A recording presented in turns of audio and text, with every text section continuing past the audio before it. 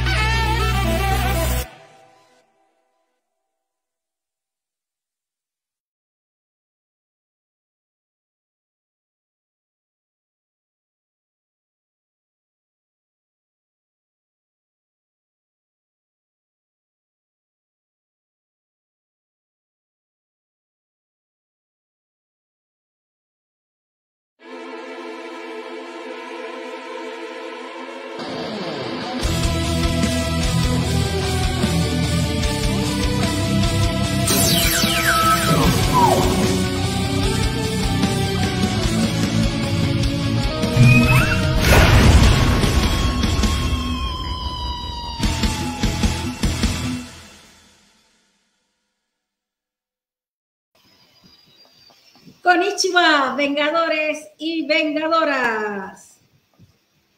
Good evening, Geeky Nation. And welcome once again to this, your channel, Badassium Geek.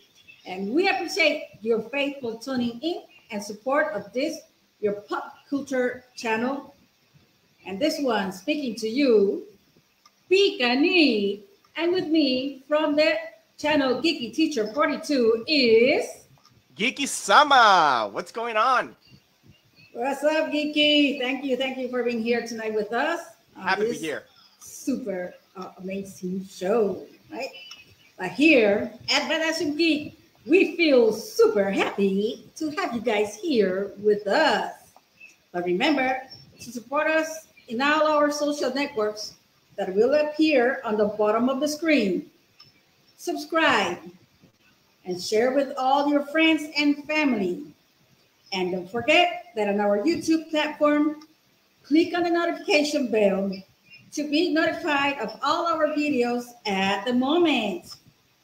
And if you wish to contact us for interviews or to receive information, write to us to our email. And you can also follow me on my personal networks as PikaEnid. And remember, here at Badassium Geek, we support the health entertainment, local talent, and Latin America talent, the geek culture, youth, family, and especially our children.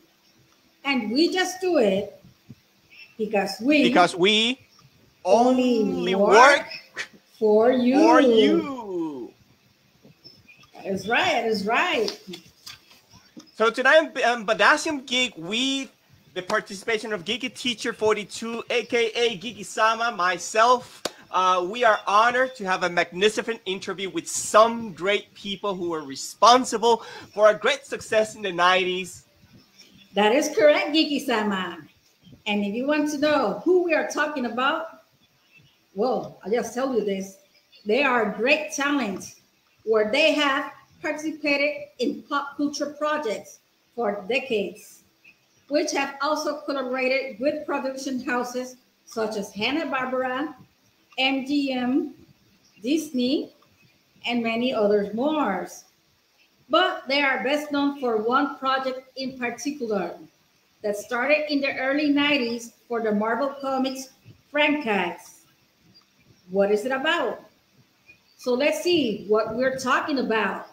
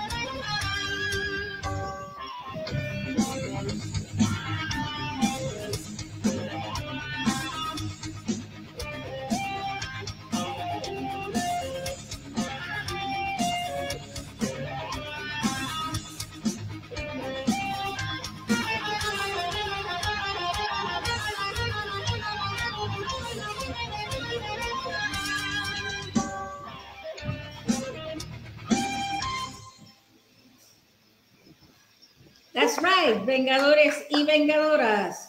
Today, we have the privilege of interviewing the writers and showrunners of the legendary animated series of the 90s, the X-Men. So without further ado, let's present to you from California, USA, Eric and Julia LEWALD. Welcome, Eric and Julia, to Badassium Geek. And thank you for your time to be here with us tonight. It's our pleasure, PikaEnid. Exactly, and thank you so much for inviting us. And we're so happy to have you here tonight with us, right? And also with my friend Geeky-sama, a fellow gamer.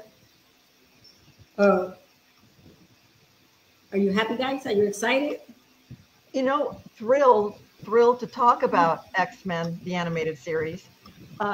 To clarify, I was a writer on the show, specific episodes for the series, like Days of Future Past Part 1 in Season 1, and other episodes throughout the series run. Eric was what we call the showrunner. Every page of every script ran through your computer. You were in charge of every story and all the writing, all the stories. But the art was handled by Larry Houston and the incredibly talented folks on the art side. So, yeah, we can't draw. Just the stories. Just the story. So, right. Yeah, but that was back in when you got the call in 1992. It's hard to remember 30 years ago, but X-Men were not a household name. There'd been no movies, and there'd really the TV, they hadn't been on TV much at all. So when we got the job, the people at Fox said, assume that the people watching the show won't know who the X-Men are. That 8 out of 10 viewers won't know a mutant, won't know who these characters are. Mm-hmm. And now, 30 years later, it seems like everyone on the planet knows who the X-Men are. Well, it was a great team of production that worked here. Great writers, great showrunners, great artists. It really called the audience from the young ones, right? From my generation, especially. You were the target demographic. You got us big time. That is really good. Yep. A nice thing we learned as the show ran, because all of us on the writing side were hired for 13 episodes. That's as far as they thought it would run. Season 1. One season, and they thought it was going to crash. But so with that 13 episodes, it was come up with come up with the biggest, strongest stories you can for what no one knows about. It's the X-Men. Give it your best shot. But the surprising thing was in the running of those 13 episodes, the young folks were watching, but college students were tuning in, parents were turning in, adults were turning in. The ratings were all over, which was a huge surprise in a good way. Yeah. In Hollywood, they all very often tell you just make a TV show very small audience, say age 6 to 9, or for preschool, and we were very lucky that when the stories we wrote, very young children could enjoy them even if they didn't understand everything was going on, but everybody could sit and watch them together as a family, and that helped make it such a success. It didn't seem too young for the older audiences. There were universal. I'm sorry. They're universal stories. They're universal stories, and you did an amazing job at portraying those. And it was very different seeing them as a child and then seeing them as a younger adult. There was so much that I would catch on with a more mature mind and all. It's a testament to pretty much superheroes on TV. I think okay. So many and of I us. also think that this animated series is a way for kids to reach those characters from the comics. That's sometimes they couldn't get access of those comics and read it. So what better way for them to watch the comics on the TV and learn those stories? Yeah, TV was wonderful then. It spread out all across the world. We forget now how many people we'd get ratings for, say, all the TV sets in North America. And back then there were only 3 or 4 TV channels. Big networks. Yeah, and some Saturdays, half of North American TVs would be watching X-Men. 1 out of 2 households that had TVs on would be watching X-Men. Amazing. And then if you think about it, they sent it around the world too. They exported it very well. They were very good at that. Fox was.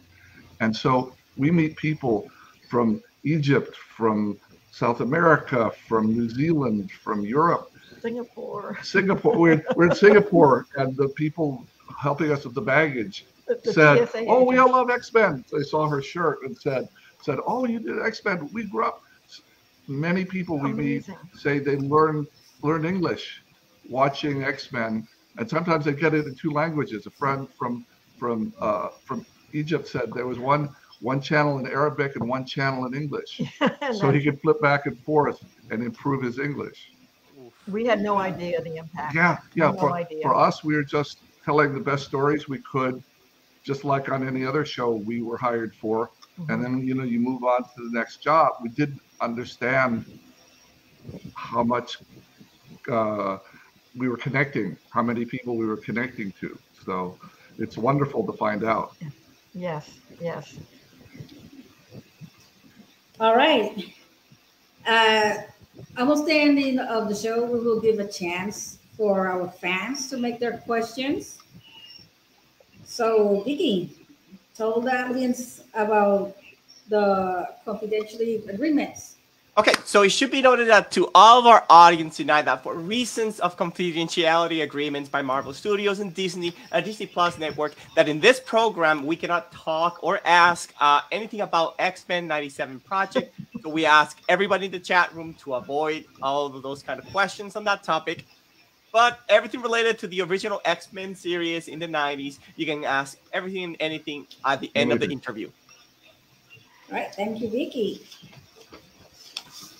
So also we want to ask our guests, Eric and Julia, to talk about their website so that our public can visit and find out about everything that you offer on your website.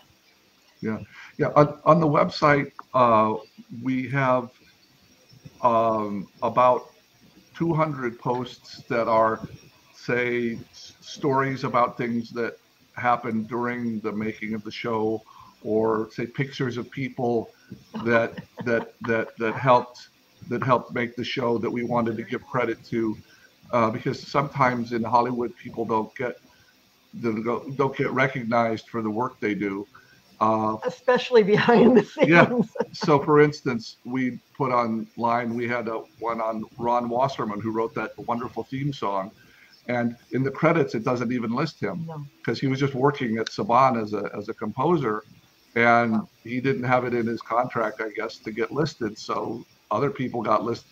We want to give credit when we can. Yeah, we want to make things clearer, or talk about, funny things that happened that almost swamped, knocked it off. That was Larry Houston there on there. That was the main in charge of the artists, the way I was in charge of the writers.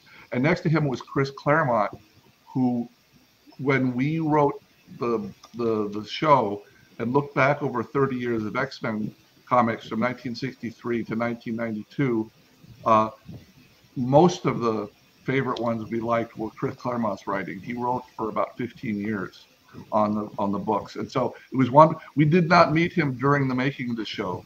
He's not an animation writer, he's a comic book writer, but it was wonderful, as you saw from the picture. We've met him at a couple at Comic Cons, which are great fun and a great way to catch up with people. I'll say this, getting the chance to meet Chris Claremont and have that picture taken, I was nervous. I mentioned I got to be one of the 3 writers who worked on Days of Future Past, parts 1 and 2 for the first season of X-Men, which basically ended up kind of being a reimagining of one of the crown jewels in the X-Men stories. And Chris Claremont is the genius who crafted that. Going up to a con, introducing myself and saying, I hope it's okay. It's an honor to meet you. And I had a previous on X-Men hat. I said, could I give this to you? And he goes, yeah, I am previously on X-Men. And so he's been wearing it at all the cons he attends. So he was very gracious to us, very kind. Yeah. All right. So having said that, so how about we start with tonight's interview? And remember, everyone in the audience, please ask your questions related to the specific 90 series at the end of the interview. All right. Thank you, my people. So let's start with this amazing interview to Eric and Julia LEWALD. So let's start with the first question tonight, right? So Eric and Julia, tell us about yourselves and your career trajectory and success. When did your career begin, and which was your first project? One of those overnight success stories that took 10 years. I grew up in Texas and went to college out at Texas Tech in Lubbock, and assumed I'd stay in Texas and go to some kind of graduate program in something, law or medicine. I didn't know, but I assumed I would stay in Texas. And in senior year college, a friend said, I'm moving to California to teach student music. And they pay people to write in Los Angeles, and you like to write. You want to come along? It never occurred to me to leave where I was and go to Los Angeles. But in that moment, I got to try. So with my family's blessing, loaded up my car, drove out to LA, didn't know a soul, decided when going to law school at Southwestern Law School, I would have some knowledge to fall back on if the writing career didn't work out. And for 7 years after that, it wasn't working out, but bit by bit, and doing small little side jobs, got an opportunity to pitch at the Disney Afternoon, which was ramping up with then Chippendales Rescue Rangers. And it took me 6 months to come up with a pitch that they liked, but they bought it. And then they asked me to write the outline, then write the script, and then said, we have an empty desk here. Would you like to join our staff? Yes! And became a member of the Disney team then. 3 years later, entered the freelance market and been working with him. My desk is over there for years. Yeah, she grew up in Texas. I grew up in Tennessee, and loved movies, and dreamed about coming out here, and worked on little independent movies in my early 20s, which is a way to spend a year and earn no money and get experience. But when I came out here, I wasn't sure how to break in. Hollywood's a very strange place. There was no internet. There was no way to Google anything or find out who was hiring and where or how. And it just happened. But I've been writing for years and years and years, scripts. And so one day in 1984, my neighbor who worked at Hanna-Barbera said, "Oh, we just got a bunch of new orders for shows. My boss says she'll look at new writers. Do you have anything I can show her?" So here, take it. But in doing that, a friend of mine from Tennessee and I got one assignment, and from that one assignment, 25 years straight work. That was the opening of the door. And he didn't have an animated script for them to read, but he had a bunch of other scripts. Yeah, so they knew that. They knew not everyone dreams of writing animation or has the experience. So they were looking. They needed more. That's the way it happens out here a great deal. Not what you need. If they need some people, you may get a chance. And so they did for Hanna-Barbera for me. Then 3 years later, Disney got a big order and they needed new people. So there was a door open for Julia. And as you probably saw looking on our list, we've each worked on 45 different shows over the years. It becomes, it's our normal job, so it doesn't seem extraordinary, but you work on something for a couple months or maybe 6 months, and then you shake hands and goodbye, it was wonderful, and then you work for the different company and you move on, and whoever needs you. And so it's kind of a gypsy existence. It was very nice. We had 3 years at Disney where we were just there on staff without moving. He was in the office next door. Yeah. So we had offices next door. That's how we met. So it was a wonderful place to work and to learn more about how to do this well. And if X-Men happened a little over a year after we both left Disney. I'm sorry, I'm jumping in here, but you were in the freelance universe.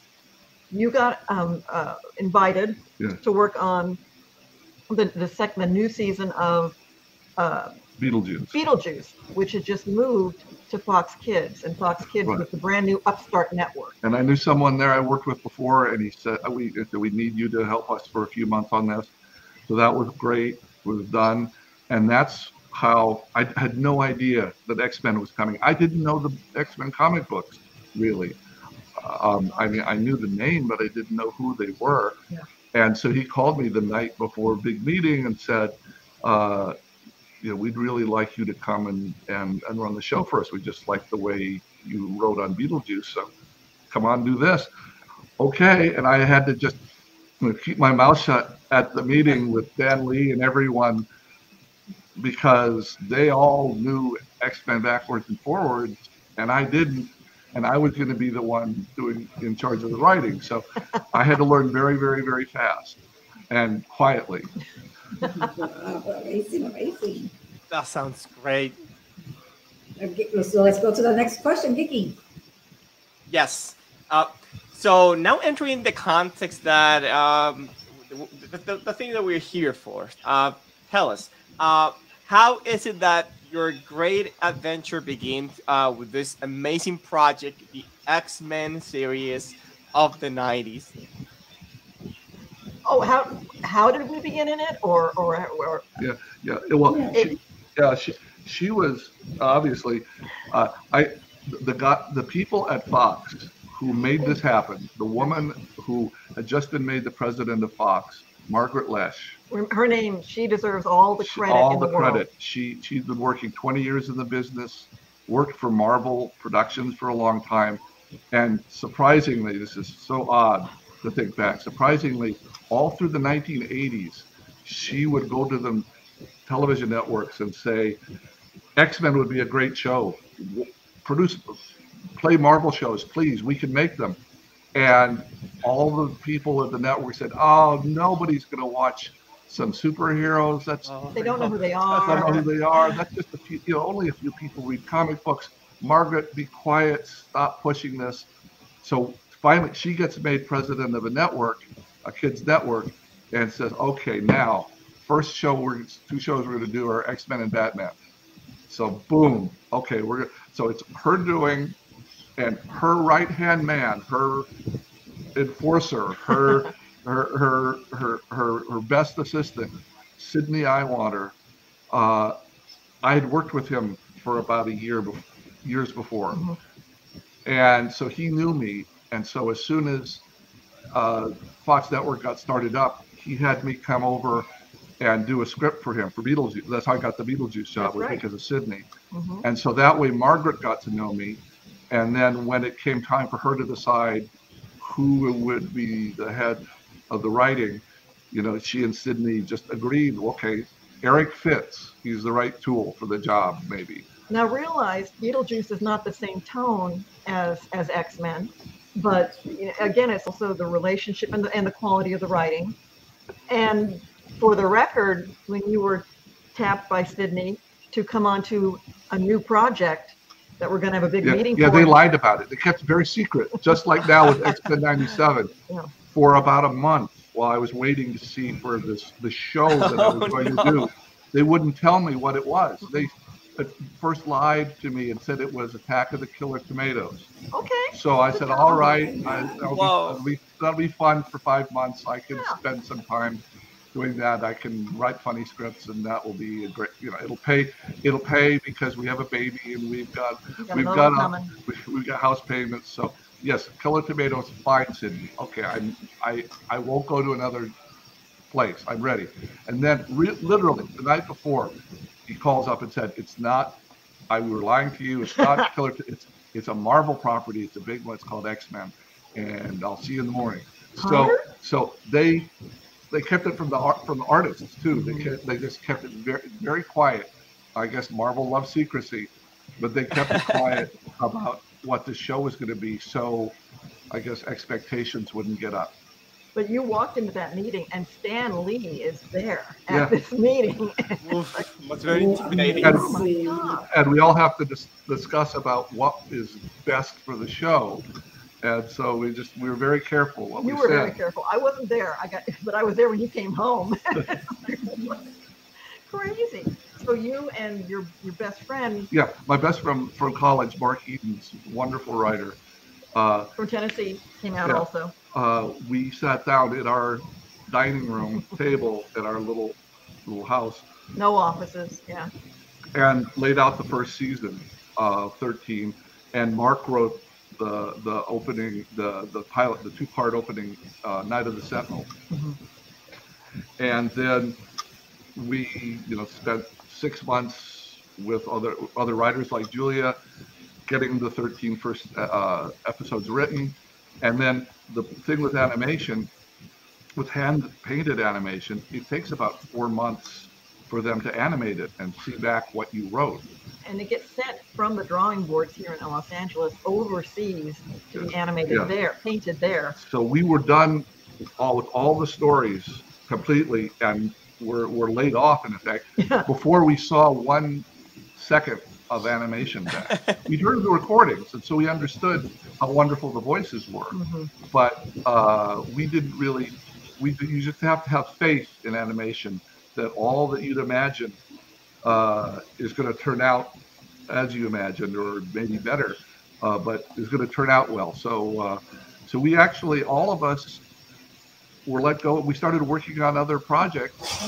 Exo Squad for about 3 months. We were working on other projects, to pay the bills, while we were waiting to see what they did with the X-Men, what the animators had done. If it was going to work out. Yeah, we didn't know. And it worked out well. And they asked us back, and some of us could come back, some couldn't. But yeah, that was a strange time, having finished writing a whole season of this and not seen it yet.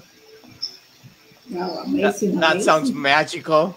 Like say, I might imagine that first moment of seeing all of that coming to life. It's been magical. To be honest, I love the Beetlejuice series. Oh, thank you.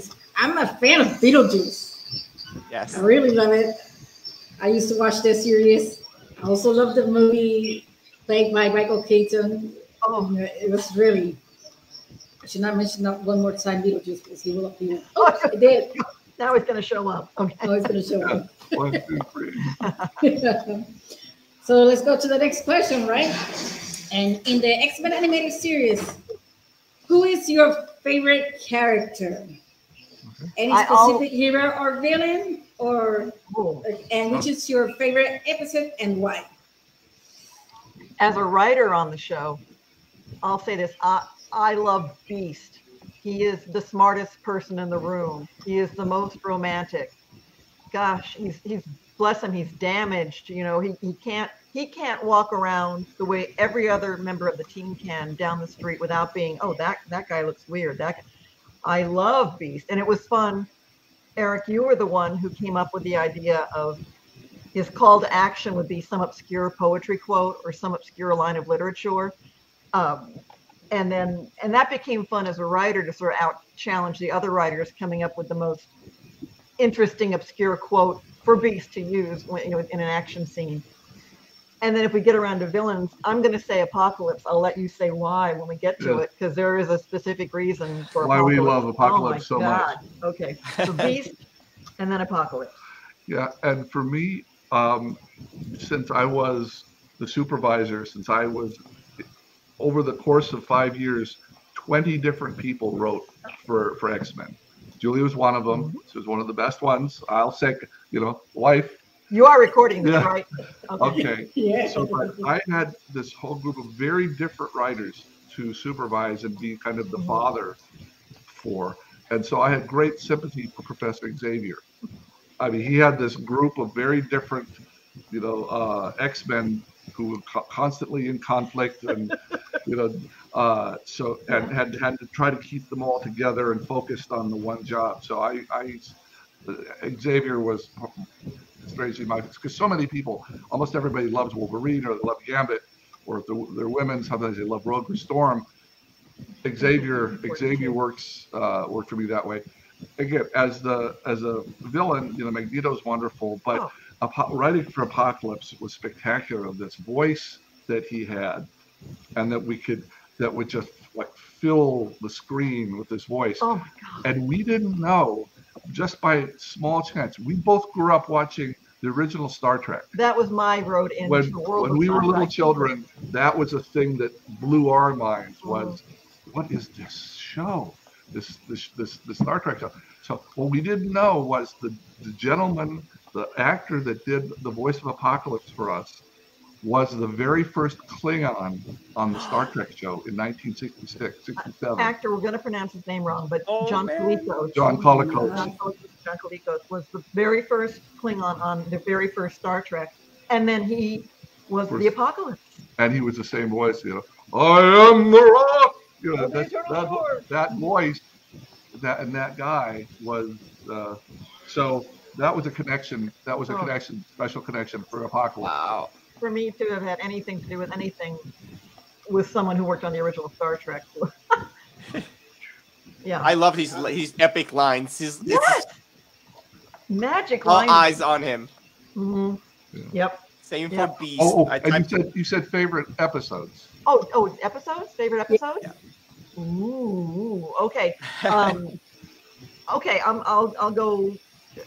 The last season 5 was rough animatically, rough animation wise, because they cut the budget in half. There was no money for it, but that last episode called Graduation Day, when Xavier is injured and needs to leave the planet, but in that episode when he gets to have his moment with each of his X-Men, and they get to have their moment with him, God, it makes me tear up watching it every time. I love that episode. I love it. Yeah, there was a story that Julia came up with, Beauty and the Beast, where Beast falls in love with the blind girl. Written by Stephanie Matheson. Written by another person. Julia pitched the original idea. that was excellent, and that I thought we did more with Beast than we usually allowed ourselves to do. But for me, my favorite, because I was responsible for coming up, the hardest part was coming up with story ideas. Once we had an idea, we had talented writers that could write a 35, 40-page script, and we had confidence that they could. But what 76 stories out of 20,000 possible stories do we tell? And which ones are important, which ones are memorable? And so I'd go for weeks or months trying to decide what the next 3 or 4 stories were going to be, so that we could get people working on them. And once in a while, one would just come to you that, that's solid, that's good. And my favorite moment like that was one called One Man's Worth. Two-parter In I think about episode 50. Yeah, 4th season. And it's the one where someone goes back in time and kills Xavier in college and changes the world so that suddenly there were never any X-Men. And it's an immediate... That's an original episode, right? Yes. That's not from the comics. That's an original episode. Yeah. And so of course I stole from It's a Wonderful Life, where the angel shows Jimmy Stewart what the world would be like without him, and he had never lived. City on the Edge of Forever from Star Trek. City on the Edge of Forever, where it's about, look what would happen if this woman lives or dies, and it would change everything. So the basic, simple idea was there, but to me it was special because it highlighted, well, what are the X-Men? Why are they? What's so special? Why do we care about them? Okay, here's a story that shows what would have happened if they hadn't been there. And that's why it touched me so much. And for Julia, it got to let Wolverine and Storm be married in the future, in the alternate future. In the whole series run, Wolverine has his relationship. They're wearing wedding rings. That's the only episode. That's the only 2-part where they have wedding rings, and they are so perfect as a couple in this alternate, awful world. And it's like, no, don't change it. Don't change it. No, because you're going to break apart. You're not going to be together. Yeah. And as a writer in the current real world of X-Men, it's like, oh, darn it, we should have made them a couple. They're perfect together. But, and you're right, Eric, in pitching this, because you would pitch batches to the folks in New York, in pitching this idea, they sparked to it. They loved it, and they ran with it, and used a similar idea, used it as an inspiration for their huge, wonderful group of books, Age of Apocalypse. But the way animation and versus comic book, they came out about the same time. But Larry Houston was able to use some of their original designs in your original story. It felt so good because we took so many of their story. We took so many of their wonderful story bits and character moments and used them in our show from what they'd written in the books. It was nice to give back and have them feel excited about something original we'd written, and that they built a wonderful book series up. Oh my God, yeah. So it was nice to give back. Isn't it crazy looking back on that? Yeah. And to be honest, I also thought that Storm and Wolverine would make a great team. Because when I saw that, wow, they got the perfect chemicals. Yeah. And it's really amazing. It's really amazing. I really liked it, like you say. Why doesn't Wolverine stay with Storm? Why doesn't he see her? Why doesn't he look at her? What a shame about the time change. Yes. When they say goodbye, it was good, darling. It was the best tough guy, and they're hugging, and they're oh my God, heartbreaking. And again, it was a Saturday morning kids cartoon, but this stuff, man, comes to the heart, touches me. And as somebody said, but even though we had all these very adult ideas and character moments and emotions in the show, we made sure that it was fast-paced and colorful and full of action and drama, so that a 4-year-old could enjoy watching it, and even if he missed 2/3 of what was going on, still have fun. So we tried to make it all fun around it, but put the important things underneath. I like how you humanize the characters, and they both have internal and external conflicts that we could relate. I just thought that it was done masterfully. Oh, that's Thank so you. thank you for that. That means the world to hear that. Really appreciate that. All right, so Vicky, what about we go with the next question? Yes. So, what inspired you to work hard to make this animated series a reality? What challenges you had when making this animated series back in the 90s? How much time have you got? How many hours? There were a lot of challenges. Yeah. Well, But okay, Margaret Lesh, as the head of Fox Kids, deserves all the credit in the world for moving this thing forward and giving us as writers the edict. You don't write down to the audience. You think of this, it's not a 1 hour live action drama at night, but you write like it is. And suddenly I never had that kind of freedom in an animated show for children to address problems, to address issues, to write that way. There had always been, you've got to be careful, you're writing for kids. But that was amazing. That was an amazing edict, and it was that changed everything, I think. yeah, and many of the people involved in supporting the show or wondered if our idea for making it so adult and the story so challenging was a good idea. They were scared. I mean, if you have your money invested in something and it's very different from what you've done in the previous 10 years, and these people are just saying, no, you must understand, people will enjoy this, the audience will enjoy this, and they're not used to that. They took a big risk.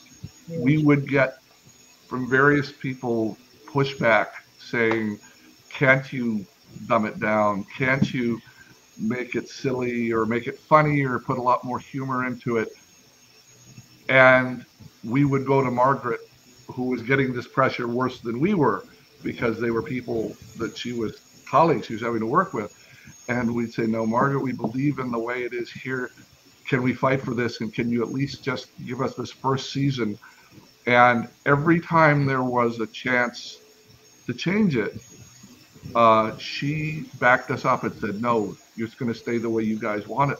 And in TV shows, there are dozens of times over the 6 months we work on it that something could go wrong, or it could get pushed in the wrong direction, or end up, I mean, literally, it says in one of our books, one of the suggestions was that it was just going to be Xavier and an X-Men in a van driving with Cerebro, driving around, bumping into a new mutant each week. That was going to be the story. I mean, people, well-intended people, had very different ideas of what the show was going to be. So the biggest, 90% of the big challenges were the first season, getting people to believe that the direction we took it was going to be the right one. Once it was successful, once the fans showed us that they loved it, then everybody's fine. Then no problem. It's just a challenge to work hard and keep the level high. But that's a wonderful challenge to do. But the first season was a lot of arguing and a lot of, calling late at night saying, please don't make us change this. And I want to give shout out and acknowledgement to another person who was key to the X-Men success, and that is, and normally these people aren't, but the woman at Fox Kids who was the broadcast standards and practices person, basically the censor, a woman named Avery Coburn, who was familiar with the X-Men books and was willing to let X-Men take the kind of chances it took in the animated series and be so adult, because her word is law. Oh man! If she says we can't ever see Wolverine's claws because that looks painful, we don't want to traumatize children with claws coming out of a hand, then we would have never seen Wolverine's claws. It would have just been end of discussion. We asked her if we could kill Morph in the first episode, have a heroic sacrifice in the first episode. Genius. That was genius. And Mark and I just looked at Julie and said, well, of course we have to do this. It's a heroic show. We need sacrifice. It's not gratuitous. And she just shook her head and said, this is never going to go on children's television. Never going to get no chance. Ever. But luckily, Avery, this woman, understood, and she listened, and she trusted us that we wouldn't treat it gratuitously, that we would do it right. And with her trust, it happened. So again, you have 20, 30, 40 important people in a project, and if that one person had been a different person, the show could have been terrible. With the same everybody else. Okay. We are so glad that you guys fought for that, because definitely the impact would have not been the same, and you would have not paid the road that you paid for TV and movies and Marvel in the future. Definitely. Part of the decision, which I understand, with the idea of the heroic sacrifice, was that these are people in colorful costumes, but this isn't play acting. There are consequences, and the stakes are very high. If you didn't have that, it would have become a very different show, a very different experience.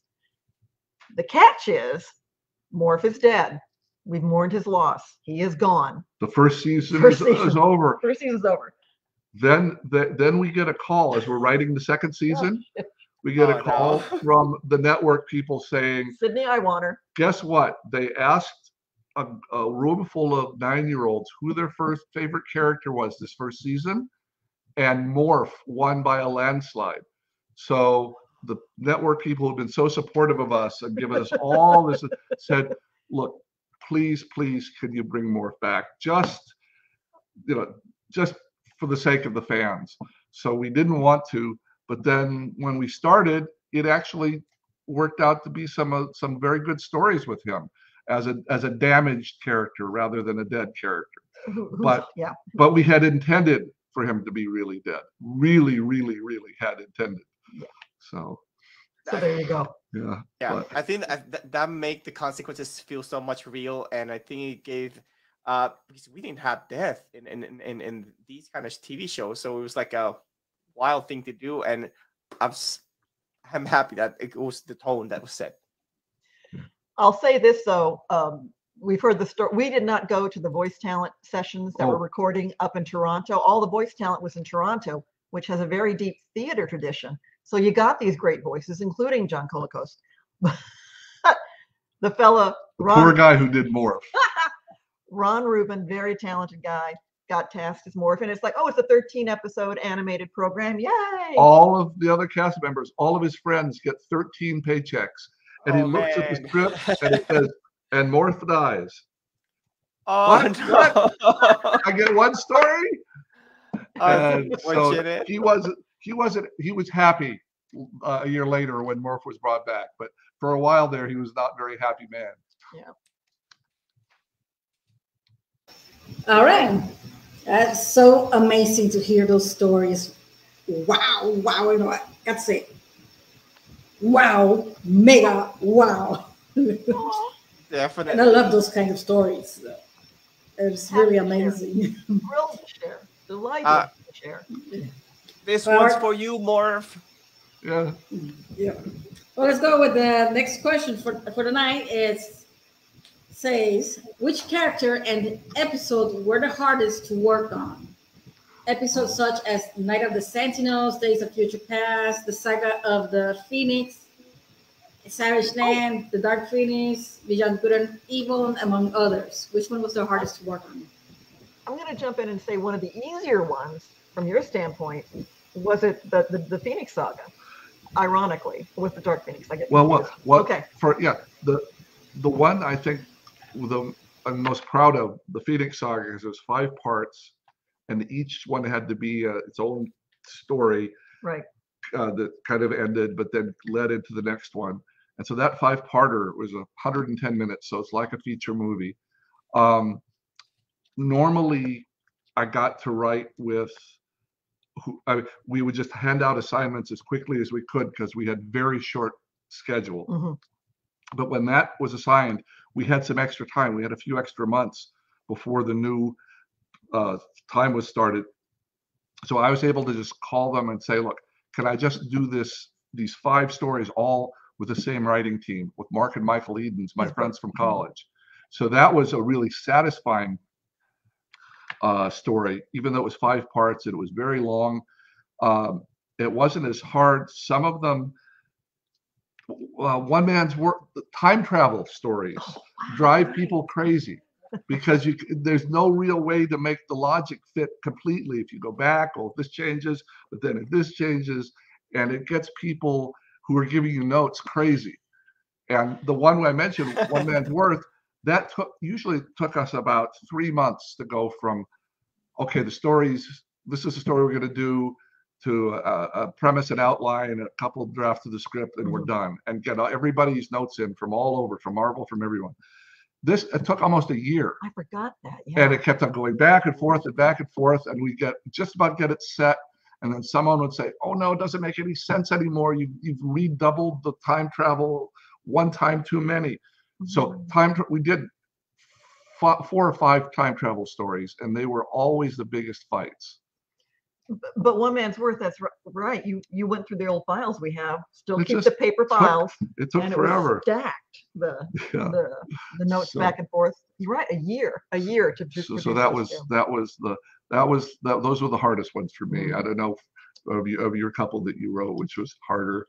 Oh gosh, no, but just sort of the scary part. We talked about things being sent overseas to be animated and then brought back. The show was scheduled to premiere in September of 1992, which is a very short window from the actual you sitting down and coming up with stuff to the animation to the sending it over. Yeah, they underestimated how much money and how much time and how much animation. It was a very ambitious show to produce, and everybody at every level, both the network and the animation house who bid on it, and everyone said, oh yeah, we can get that done by September. Oh yeah, sure.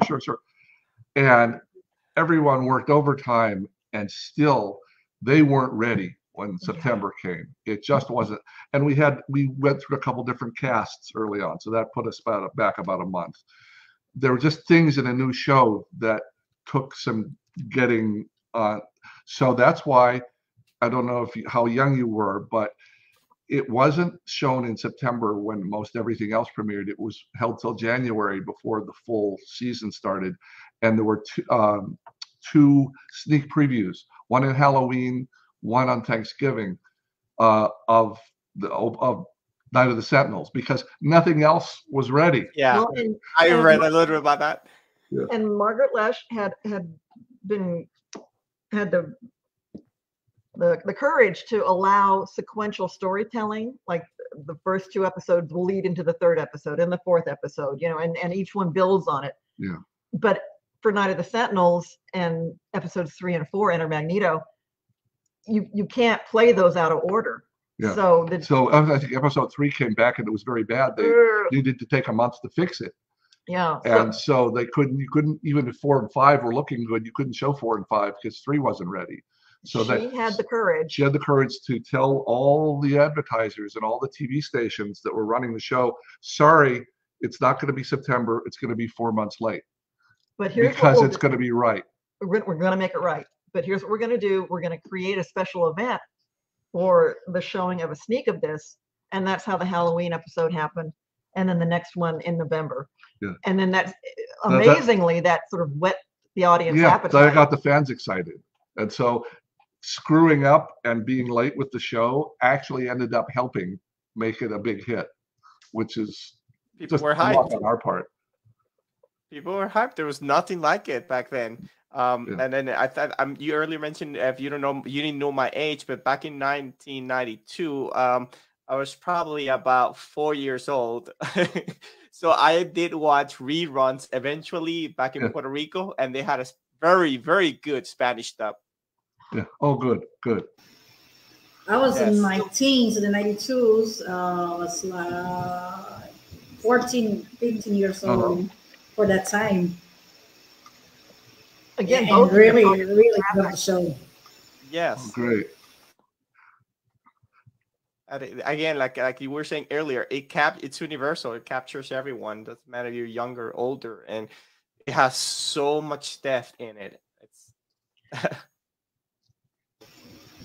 It's really, really great show.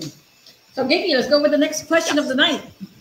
Okay, so I referenced this earlier, but how do you feel about the fact that your work helped pave the way, open the way for X-Men and the MCU movies and all of this glory that we've been getting for the last decades? It's surreal. It's very strange because when we were young, there really wasn't a geek popular culture. No. There were people that were geeks, you know, a few quiet ones that wouldn't say it out loud, that might like science fiction or might collect comic books.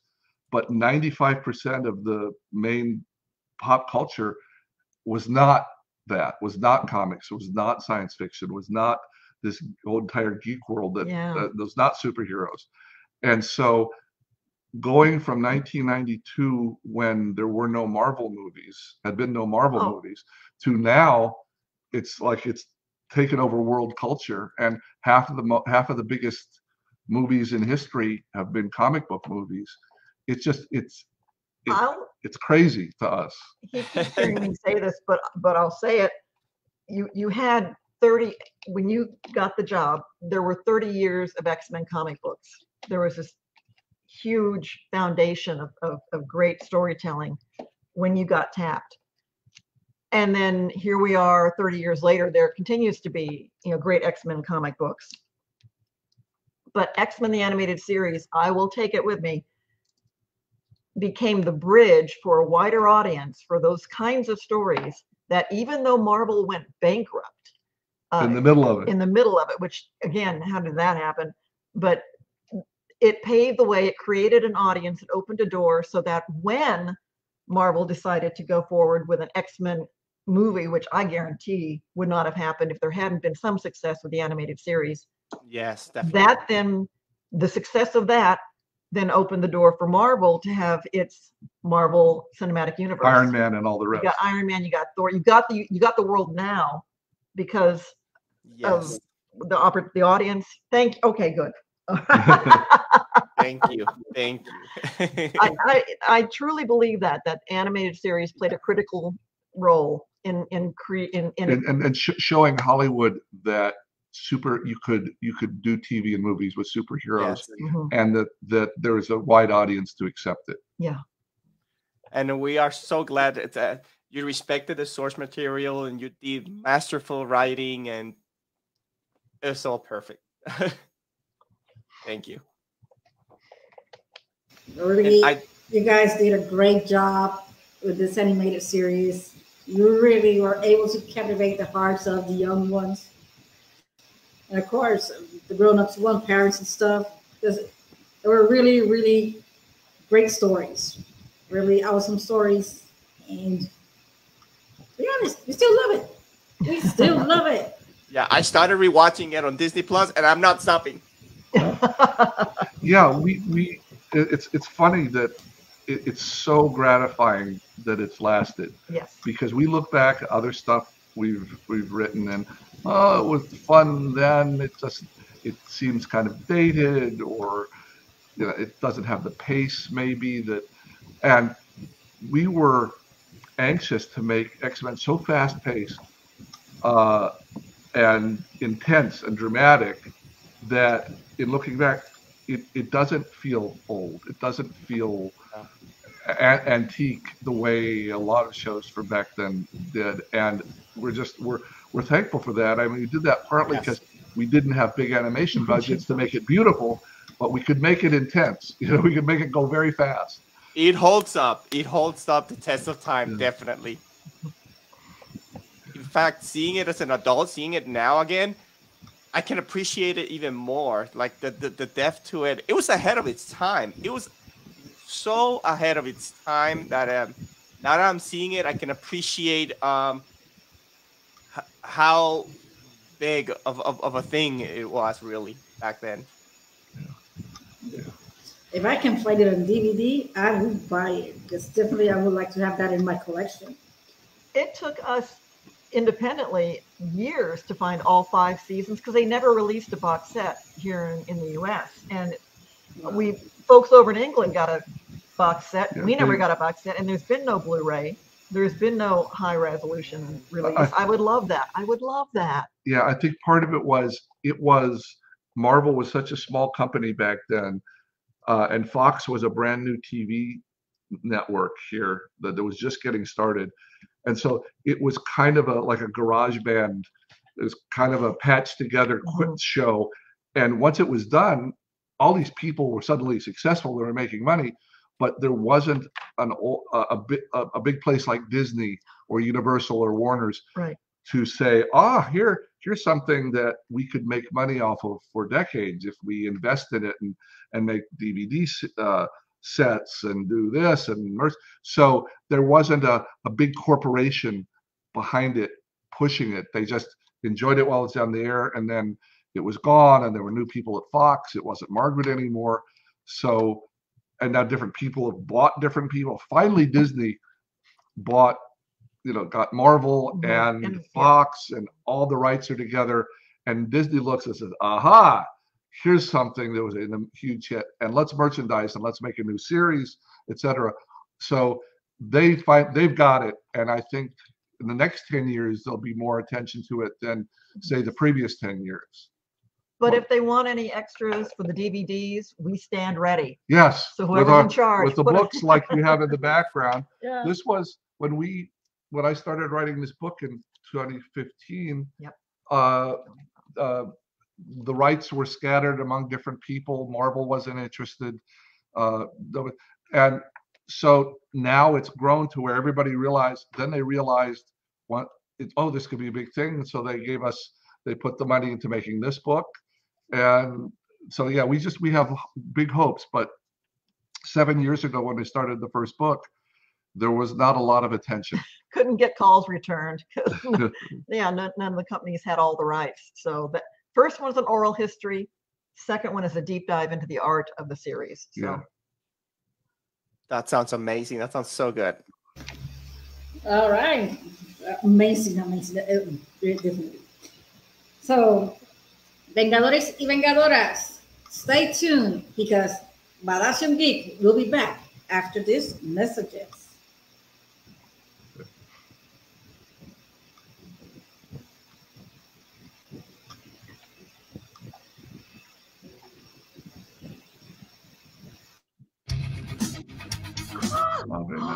Oh.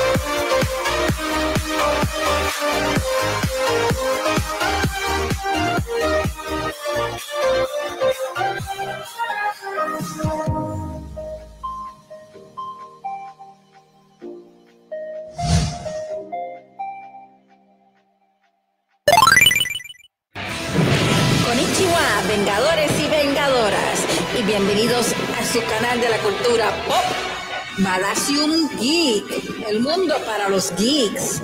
Les saluda su amiga PikaEnid y les esperamos en todas nuestras redes sociales. Sayonara.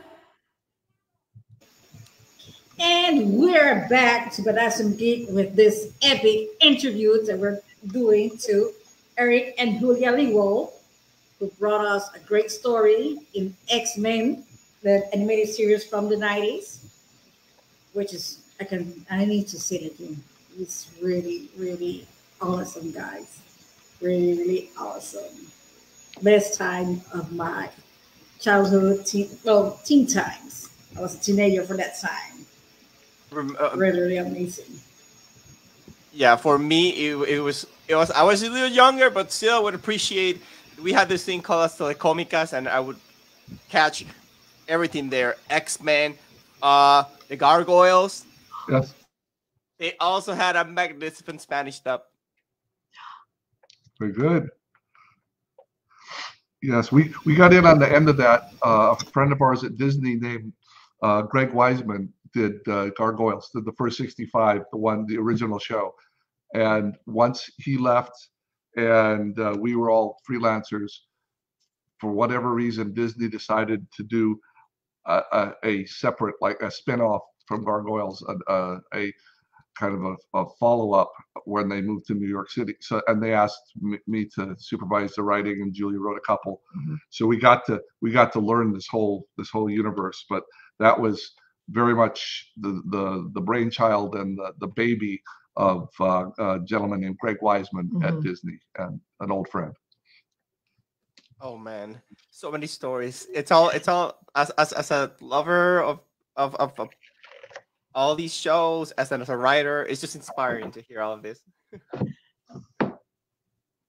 And then so Eric and Julia, could we talk a little bit about your website and social media for any fans that might be tuning into the show just now? I think we found each other through was it Instagram or Twitter that you first reached out to us, because we are on, and it's me spending way too much time every day, but X-Men TAS, which stands for X-Men the Animated Series. That was a distinction we made early on, just so folks would know what we were talking about. So X-Men TAS, that gives us, you got your .com, which is our website. You've got X-Men TAS on Facebook. You got it on Twitter, where I spend way too much time, Instagram, and just trying to answer questions or be fun and silly, or just remind folks, about the show and some of the behind the scenes stuff that we can share. Our second book came out in October 2020, and we've just not had the opportunity to go out and share with fans at conventions and fests. We are hoping that that's going to ramp up as the summer gets rolling. So we have a wonderful time visiting with folks when we can. So please look for us, X-Men TAS, Instagram, Twitter, Facebook, and our website. Yeah, and if anybody's interested in the book, obviously they can get it at their local, support your local bookstore. We hope, yes. Certainly the art book would probably be available there. The other one's a little harder. The older one's a little harder to find. If through our website, we can sell them to people directly, and in which case, if we did, we would obviously, it would be a signed copy. We'd sign the book before we mailed it out, but we're able to. We always have a stock of them, and if someone contacts us through the website or through Twitter. Oh, our email address, yes. By the way, we are xmentas92@gmail.com, and that should be on our X-Men page, but xmentas92@gmail.com. We can arrange with you. It's cheaper on Amazon, let's just be honest, if you go that route. But if you'd like a signed copy, we can arrange that with you directly if you care to reach out to us on email. That sounds good. I'm going to go ahead and share the website and the email in the comments, so everybody has access to that. Okay. Thank you, Vicky.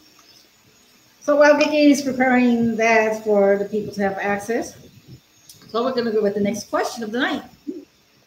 And since the beginning of Marvel's live-action movies in the cinema in the last 20 years, which movie would you have loved to work on and why? Let's see. I'd love to have worked on the first Iron Man because I remember seeing it in theater saying, they're having fun. They're having fun with this, but they're being serious. And so I think they caught the balance there for Tony Stark. And made him a serious character, a dramatic character, but a fun character at the same time. And whoever was behind it, I think from Jon Favreau down, they got it. I was very taken with the movie Logan. That's what I was going to say, Logan. Yeah, where Wolverine and Xavier were old and they had been superheroes and they were failing and just a little anecdote there.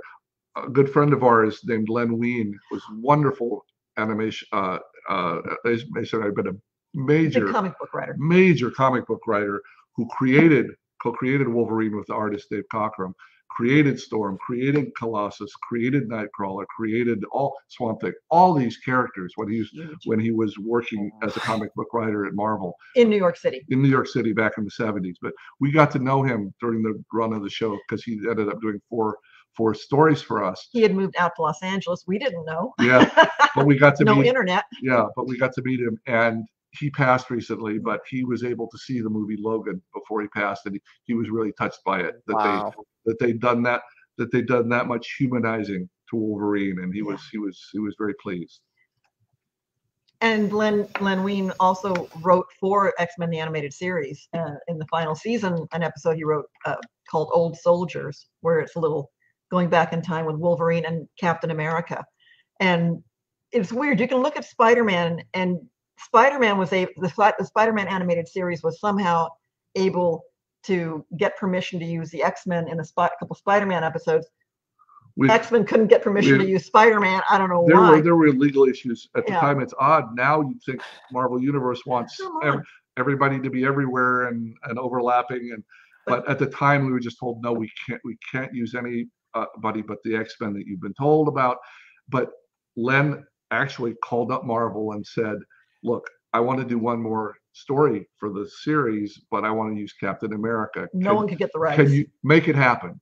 So a comic book writer got Marvel to get the lawyers together and made it possible for us to use Captain America in that episode. Oh man, I love that. Amazing. The cameos, also the cameos is something I appreciate a lot, and how you got away by not being too specific. That is insane. But all credit to the artist side of that, especially Larry Houston, he knew the X-Men chapter and verse. You went in cold. I didn't know. But he grew up on the X-Men, so when he was tapped to be on the art side, he thought, well, heck, I'll use the Marvel characters. Having so much fun and just having to be so quiet about it. But he got his hand slapped. Yeah. He got his hand slapped once when he actually used someone's name. But you're right, he was careful. And looking back, even though he didn't have the rights to use 30 or 40 of those cameos that you saw, it made the fans happy. It just gave them something so satisfying. Yeah. And if I were, a corporate president, you'd think I could look back and smile and say, he wasn't supposed to do that, but I'm happy he did that. I like Spider-Man in the credits being called Web Mutant. That's hilarious. Also, is it Thor shows up as a Norse mutant with hammer? Yeah. Yes. Somehow that got past legal. Okay, all right, Norse guy with hammer. Yeah, those moments were wonderful. Mm-hmm. Yes. All right, so Vicky, let's go with the next question. Yes. So, have you ever worked on any other movies or TV series that you want to point out to? Oh well, heck. Red Line. Oh, okay. But I'm gonna take a live action bow here.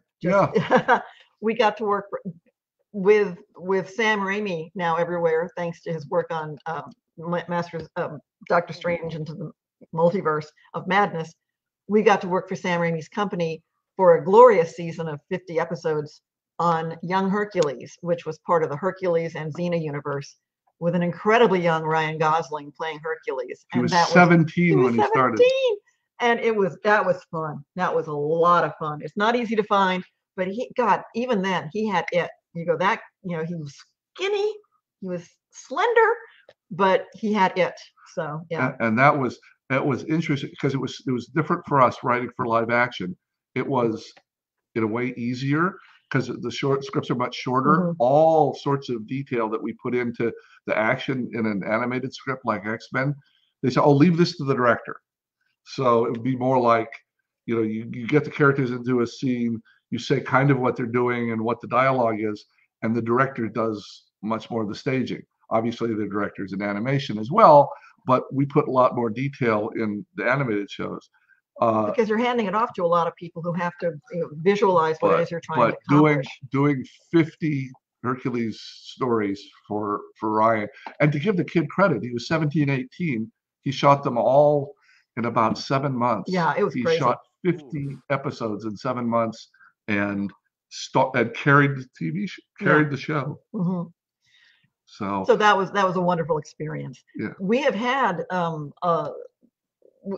like you said, every show we've worked on, we've tried our darndest. Doesn't always mean every series hits or every episode hits, but we have looked back with pride on things. You are an Emmy nominated writer. Oh yeah, of all things, for doing a TV movie, a Madeline TV movie, which was kind of a sweet story.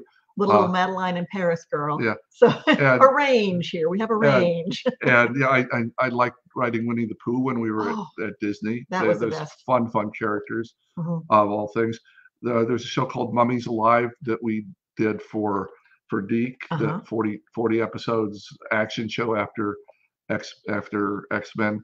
Good looking show. Beautiful. Yeah, beautiful. And so there are a number that were very satisfying. And some were fun at times. I mean, Beetlejuice was great fun. I mean, it was just guys be wild and crazy, and there's obviously a whole lot of humor in there that you don't get a chance to do in a show like X-Men.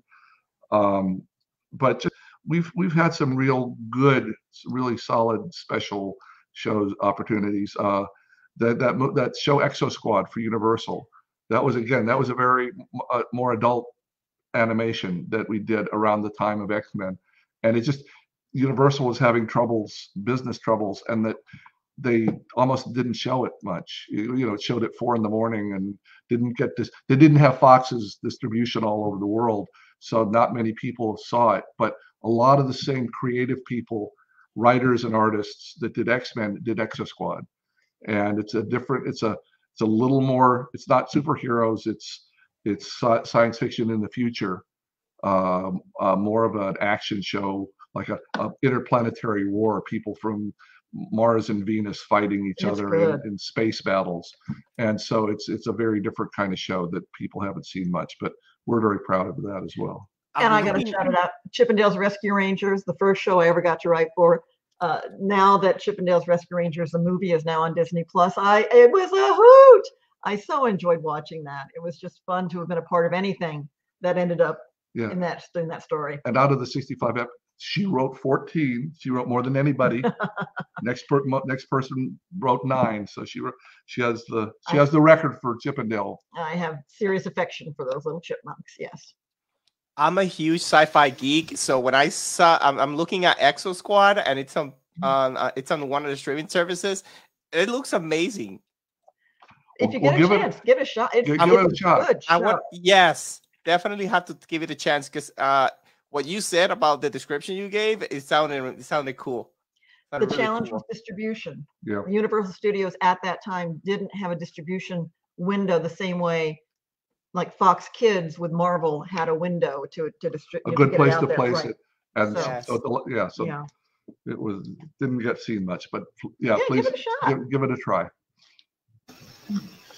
All right, I remember Chip and Dale, and I love those characters' voices. I really love Chip's and Dale's voices. And oh my God, how much I used to laugh with Dale. It was the funniest of both of them.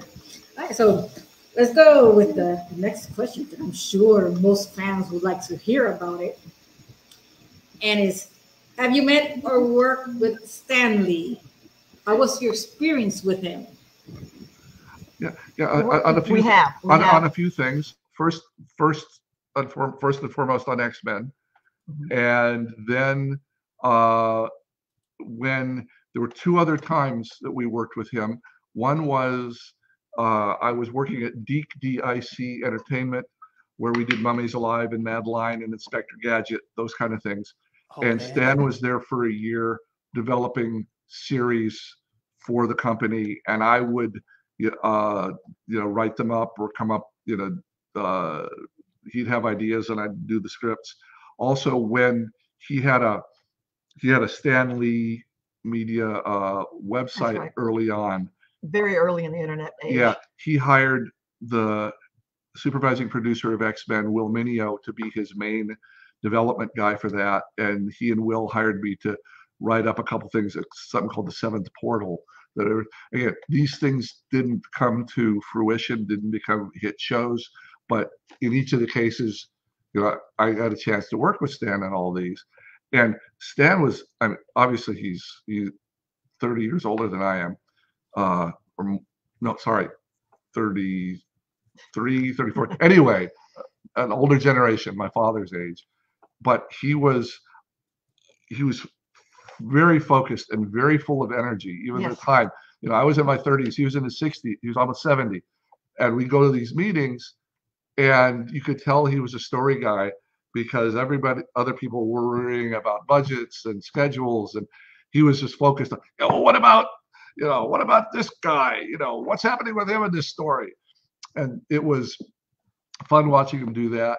And one thing we shared was he hated being late, being tardy to anything. There's a meeting at 11:30. He was always there at 11:20.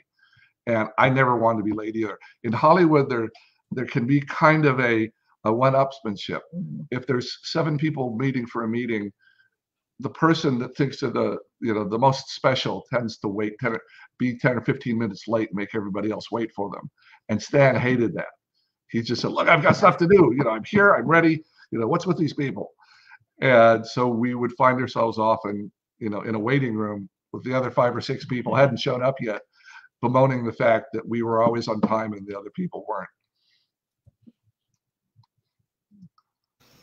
That's really, really amazing story. We have a friend here from Mexico. His name is Pablo, and he says, I met him, and he has quite a presence. And really, he has an awesome story to share with you guys about Stan Lee. Oh. So maybe after the questions, after the interview, he will be joining us and he will talk about it to you guys. All right? So, Geeky, let's go with the next question. So let's talk about the books real quick. What can the fans expect from the books you have published? We have previously on X-Men, making of the animated series, and X-Men, the art and making of the animated series. Yeah.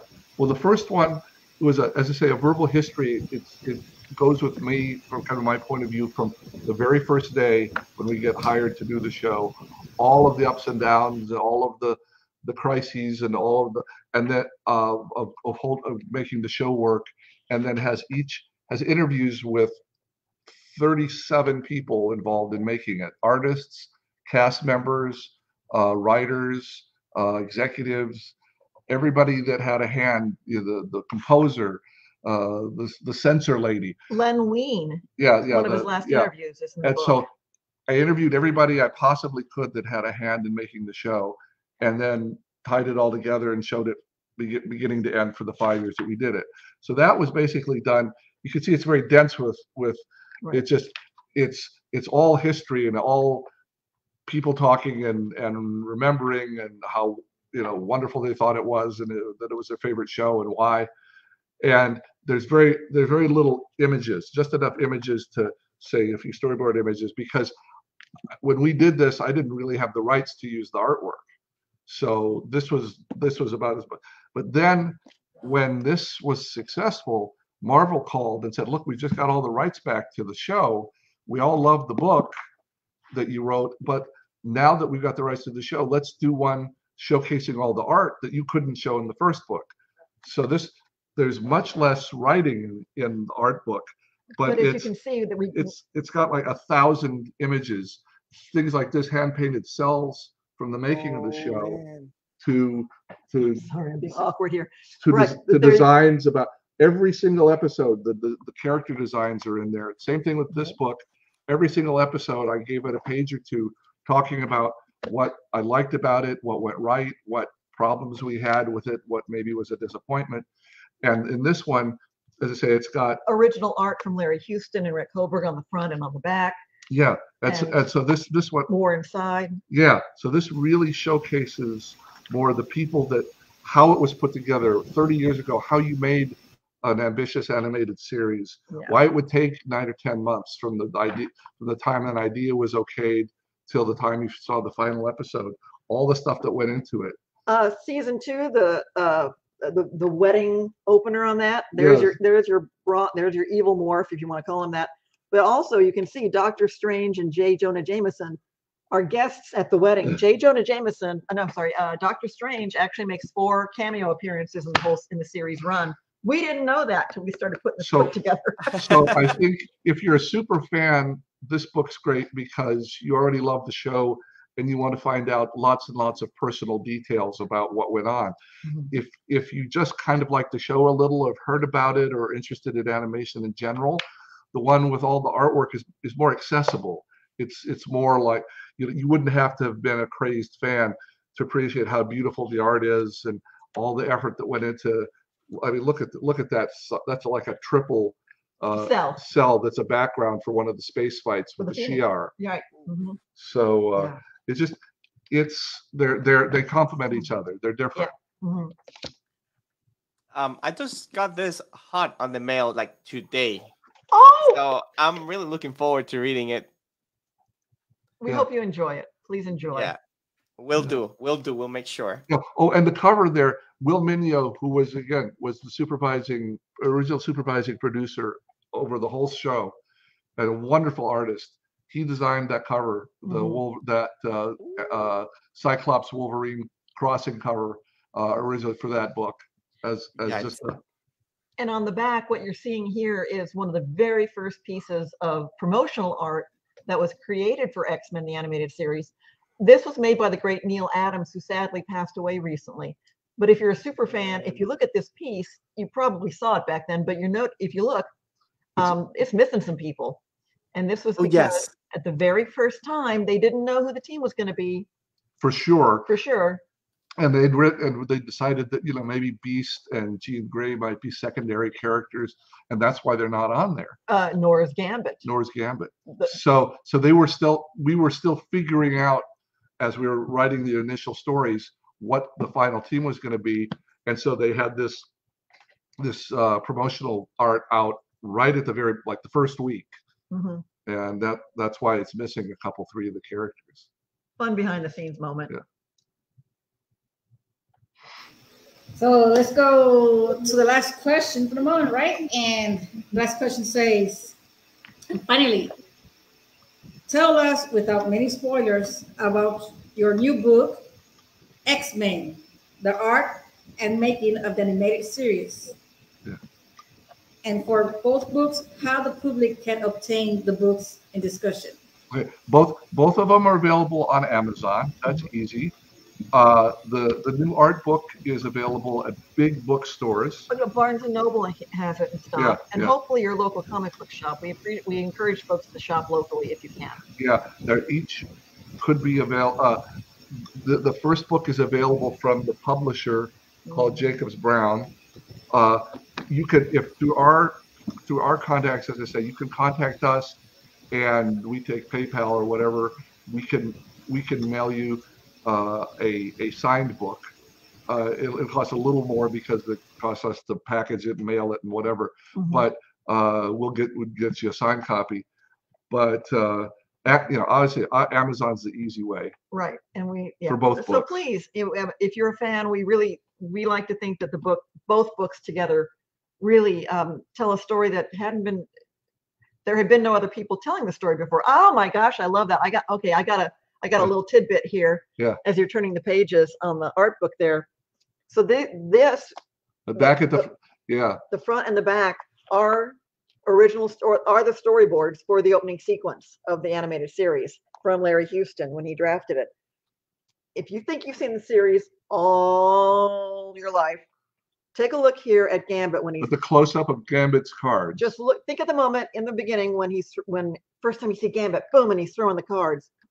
Okay, I bet you never noticed it, but if you look at the ace of spades, the spade is upside down. And I had never caught that, and I said to Larry, "Wait a second, was this an error in overseas animation? Because it goes by so fast, I never caught it." And he said, "Oh, I'll double check. That makes sense."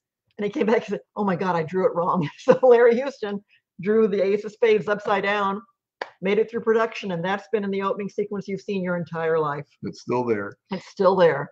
And if you look for it real fast, you can catch it. Oh, that's really amazing. So maybe I'll think I order you guys directly the book so I can have it with the autograph. There you go. Happy to do it. Proud to do it. Yeah, so before we go to our last promotional break and ending our program, we, Badassium Geek, are giving the opportunity to a great fan and follower, which I mentioned him earlier. Yes. He's from the channel of Geek Blue Review. He's a huge fan of X-Men and of Marvel Universe. So I'm going to introduce to you guys from Mexico, Pablo Garcini. Hola, Pablo. Hello. Hi guys, how are you? Very good. Nice. The background, yes, good. Very nice. Yeah, it's only fitting because we have animation royalty in the house. Who? Yeah, you totally are. You are so modest. But when we were kids, like you were saying earlier, that we were very younger. I was like 12 or 11 years old when this TV show came out. So it is, first of all, it's an honor to meet you. Thank you for everything that you have ever done for the X-Men community. And you have produced one of the biggest shows ever. So did you ever think that your show would produce so many products? Like you had like the VHSs? Yes. Yeah. We do. That was like pretty much the only way that we fans could watch the show in the VHS. And depending on where you were in the world, Pizza Hut ran a promotion where you could get one of the two collector's tapes. Oh my God! Yes, to Pizza Hut, yeah. And that really was the way a lot of folks, because VHS tapes were expensive during that time period. Yeah. And that was the way to get the show, was to get the VHS tapes. So we wish there were a Blu-ray. We wish, release. Maybe there will be. Fingers crossed. One day. Yeah. But we're so pleased it's on Disney now, so it can, people all over the world can watch on Disney Plus. Mm-hmm. Actually, that was going to be one of my next questions. Do you think we are gonna see ever an HD version of the show, a digital version of the show? Because we can see it now in Disney Plus, but some of us guys will still like to get our things in physical media.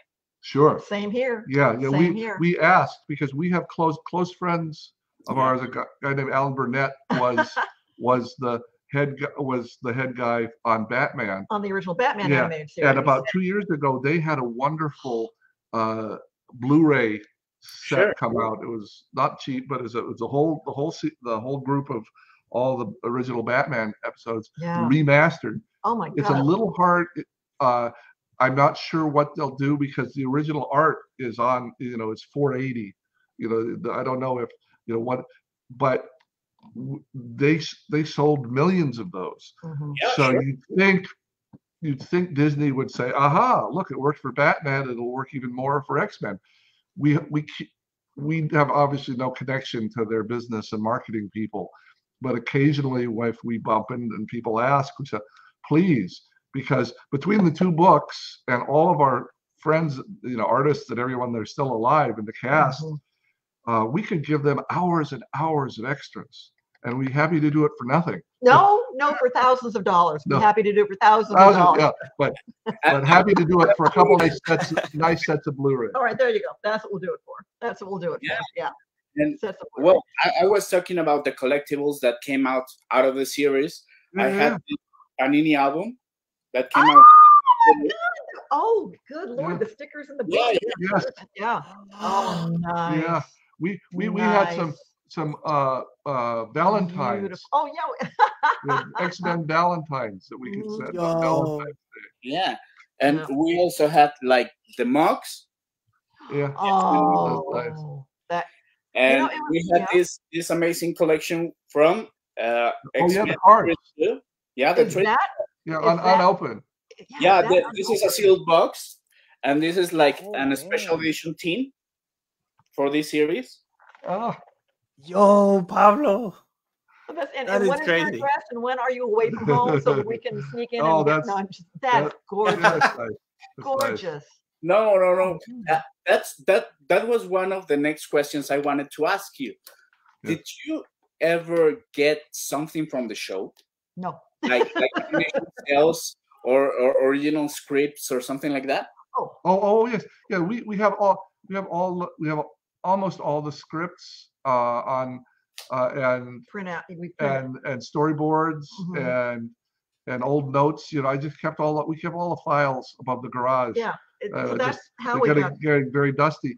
I mean, it's one reason it was easier to write the books, because I had all the old scripts and storyboards, not artwork. The artists kept the original artwork. But we do at the storyboards. But a lot of that's the sad thing.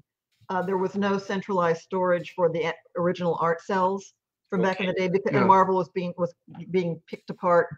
So we think if there were a couple million cells painted during the run of the show, there may be a couple thousand left out there. All the rest are just gone. Yeah. It's just thrown away. In this series, there was actually these trading cards that came out from the Night of the Sentinels. Oh man, and this Gambit card, I took like 17 years to get because it was so hard. Good for you though, for sticking to it. The storm pose. And there was the action figures. There was this little minifigures. Yeah. Die-cast metal. Yeah. I'm getting a couple things. Yeah, she's gonna grab a couple. See, we're not at we have a X-Men background that we usually work under, but the computer over there fritzed out, so we're it's like we told people when we're dealing with doing a show, if a show's successful, the merchandise will follow. You don't have to. But you pulled that one up. Truly amazing. Chef Boyardee X-Men pasta. Oh man! Someone came up with that's amazing. Bubble bath, which you you also have. We have those cards. We have those cards. Yeah. Nice. Oh man! Nice. When I was a kid, I felt like Gambit with this. Oh yeah. I think all of us we were adults when we were throwing cards at things. I would toss them on my friends at school. Yeah, and I wanted to ask you, what was like the inspiration of this show when you were coming up with the new X-Men show? This is the Pride of the X-Men. So that's Pride of the X-Men. Yeah. A lot of folks on the art side worked on that. And Margaret Lesh. That was about 3 years before, 4 years before 89. And what it was, she found some money to make that to say, look, we could do an X-Men show. Look how wonderful it could be as a sales tool, as a promotional, to try to get a commitment from a network to do a full season. And we produced it, and the networks didn't like it. and so they showed it, once or twice, and they put it out on VHS, but it was kind of a failed project from their point of view. In defense of it, it failed because there were a lot of layers above the artist, above the writer, above Margaret, who were requiring them to do things that didn't make it succeed. Too many cooks on the top. So when Margaret became president of Fox Kids and was in charge, she'd already gone through this experience. She wasn't going to have people steamroller the show that she wanted to make, the vision she had. She and the two main artists on that show, Will Mineo and Larry Houston, had been through that, and that wasn't what they'd hoped it would be. So that when we do our show, they said, this time we're going to do it the way we really wanted to do it, not that way. That didn't turn out as well as we'd like. This time it's going to be right. So it gave them serious courage to fight with someone who wanted to change their show, which happens so often. Every one of them, from Margaret on down, there was a point in the making of the show, if you don't do it, where everyone said, I'm doing it this way or you're firing me. But they had the courage to do that because they'd been through the experience of Pride of the X-Men, and they were not going to let that happen again. So that actually was one of the questions, because you got away with many things in the show. Yeah, you talk about very deep issues like racism, like rejection, like sometimes I saw the show and I thought I was seeing like American History X, like Friends of Humanity were very, very bad people. Yeah. And we're so lucky that they let us make this show that serious. Yes.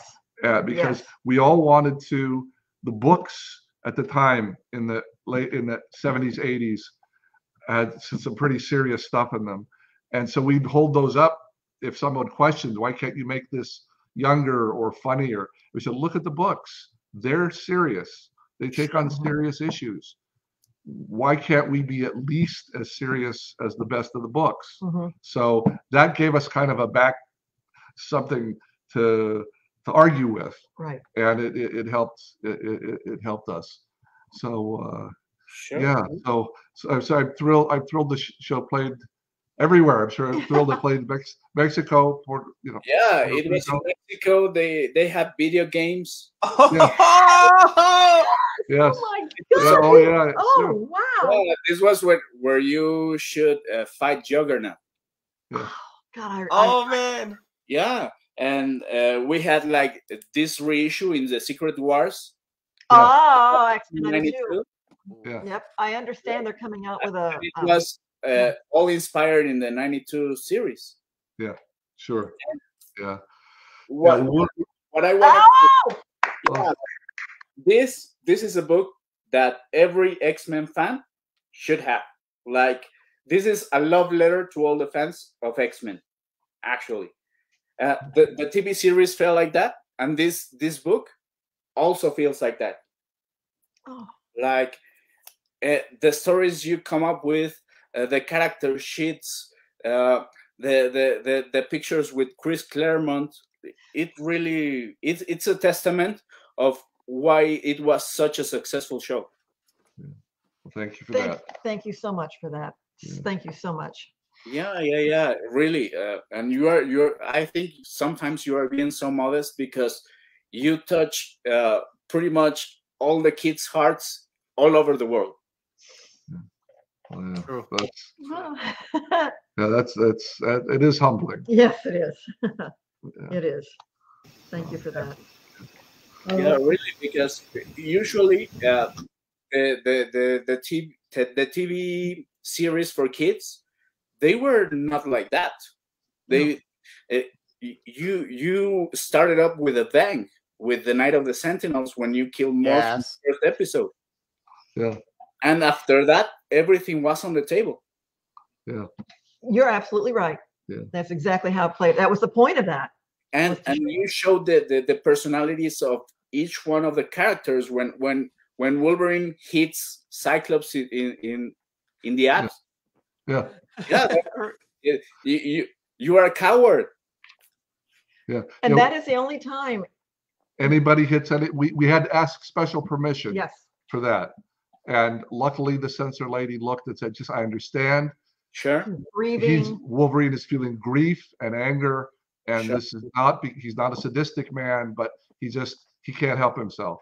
He just has, that's the only natural reaction. And he doesn't use his claws. And he makes a That's point of true. that. Next time I use these. Yeah. But it's grief. It's grief that he's reacting to. And that was a wonderful thing they let us do. It's part of the books, but in most animated shows for kids that we work on, the executives above don't understand storytelling very well.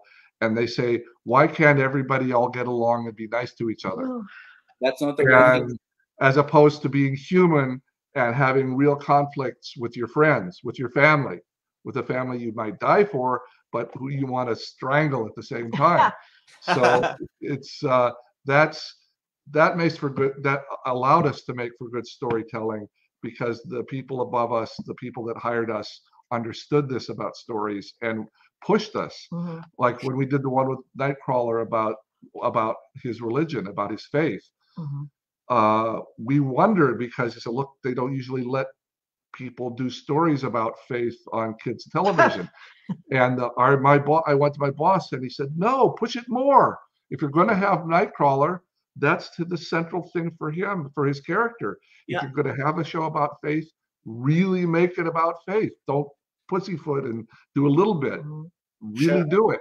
So that was a gift to us to get paid and be allowed to write stories that real. That's what I like about the personal shows, like the Rogue, where she steals the powers from Mrs. Marvel, Oh my God. one man's worth and all that stuff. Yeah. Those are the personal things. Like, Yeah. yeah, we can totally relate to them.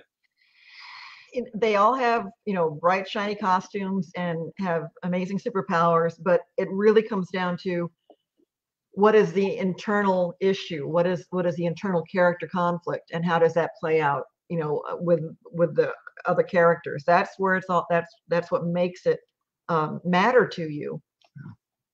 And what do you think about the movies, especially the ones that touch on the Phoenix Saga? Because you did it perfectly.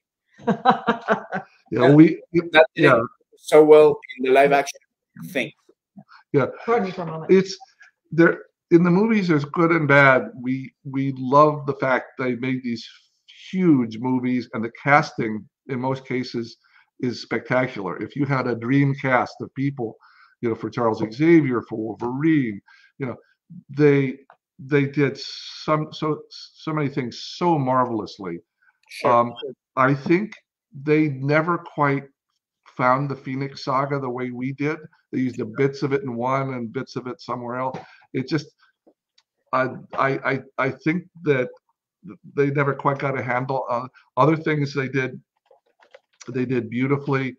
But we've had many fans tell us, thank you for getting it right in the cartoon. We get it.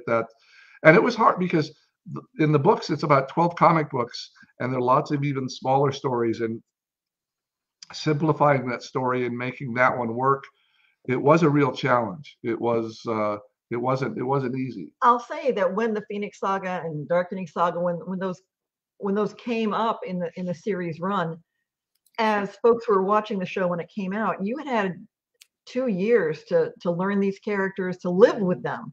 You could watch them on VHS tape, but they came out once a week, for however. And so you had a relationship with them. Yeah. So we had an advantage, a little over the movie, in that the Phoenix Saga is like episodes 31 through 35, and you have the audience having watched 30 half hours of these people and really getting to know and love them, and then have them go through this. Versus in the movies, it's kind of like, okay, here's 2 hours, kind of off by itself. But I just think I say there's some things that they were able to do better than we had the budget for, or that they were able to do some more adult moments than we did. But there's certain things that just the magic came together with our artists or with our cast. I mean, there's some of those moments in those shows you're talking about where the cast chemistry is just wonderful. Sure. And they create moments that we just sat back and said, oh, this is so, you know, we hoped this would be good. They've made it better than we even imagined when we wrote it. So we were very lucky with that. Yeah. Oh no, I'm good. You're good? Okay. Yeah, the thing is that you became the standard. So everything that came after that, like they needed and sometimes it fell short. Yeah. All right. Thank you, Pablo. Now we're going to do a little commercial break. But first, I want to remind our fans that after this break, we're going to give them the chance to ask questions to Eric and Julia. Oh my God, Pablo, please. Pablo, please. But remember to the fans, not to make questions about the X-Men 97 due to disclosure agreement. Maybe another time when they got permission from Marvel Studios to talk about them, maybe we could do another interview to talk about it. Of course, when they get the authorization from their big bosses, from Disney and Marvel. Sure. Okay. Oh. Vengadores y Vengadoras, stay tuned. Because after this commercial, Badassium Geek will continue with this amazing interview.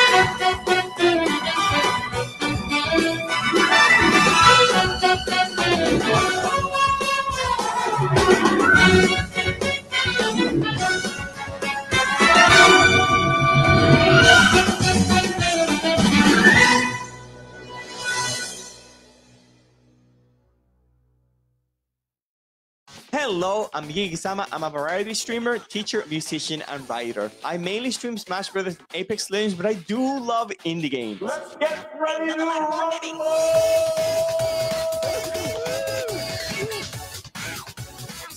Oh, I got him!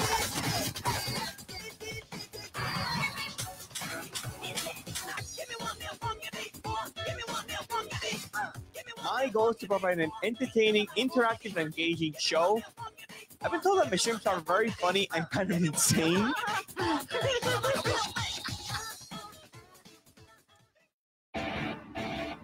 Jarvis, activa la secuencia. Nuestra descarga ya está todo bien, señor. Estamos en línea y listos. Vengadores, vengadoras, Te invitamos a que nos visites en todas nuestras redes sociales. Descubre todo lo sensacional de la cultura pop en Badassium Geek.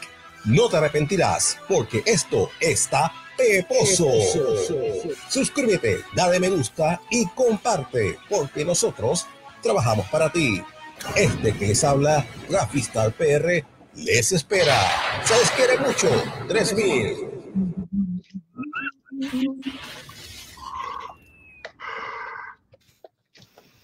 And we are back to this super epic interview where we are interviewing Eric and Julia LEWALD. We are talking about the X-Men from the 90s series and their books, of course.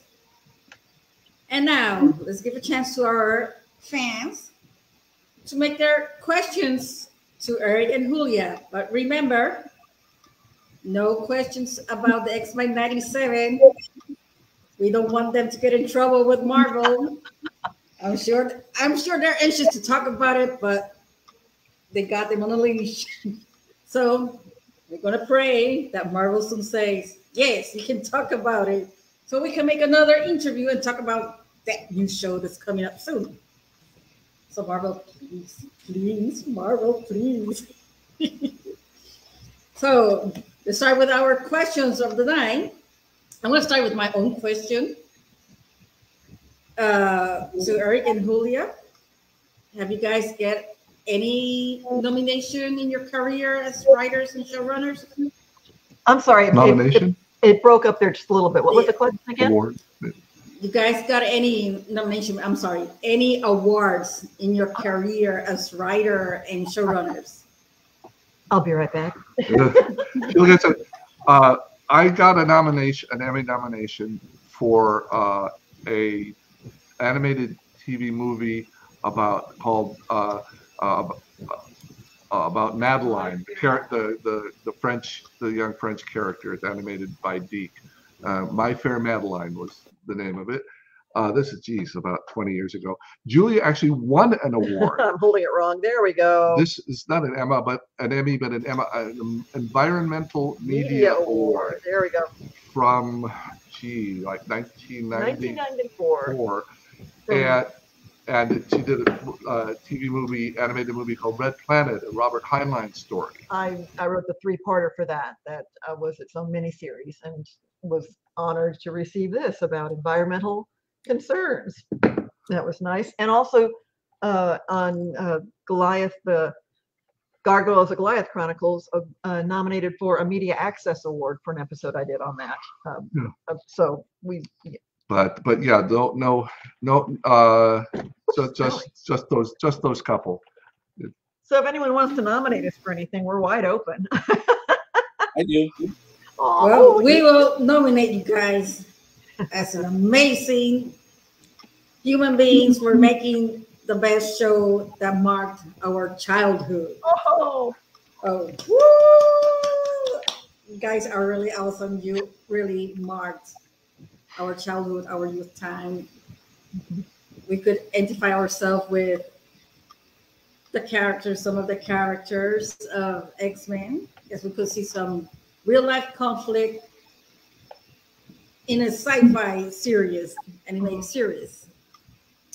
So here we got a question from Jeremy Stack, and he asked, what are the showrunners' favorite X-Men? we talked about that a little bit earlier, but kind of answering the question, but going at it sideways. A lot of people were wondering, why is Jubilee in the series and not Kitty Pryde from the original Pride of the X-Men books? And part of that was that Jubilee and Gambit were both newer characters to the Marvel comic books at that time. And with a new show rolling out, they were interested in using those characters. The quick answer for me, my favorite is Beast. He's romantic. He's incredibly smart. I felt smarter writing for him. There you go. There you go. Yeah, and it's funny when you're trying to imagine them and make the story stronger and get the dialogue right for everybody, you kind of have to it's like having a large family. It's hard to have a favorite. You have to get into each of their minds or each of their hearts and understand all of them. So I like different parts of different ones. I mean, Jubilee being kind of cheeky and a little oblivious sometimes.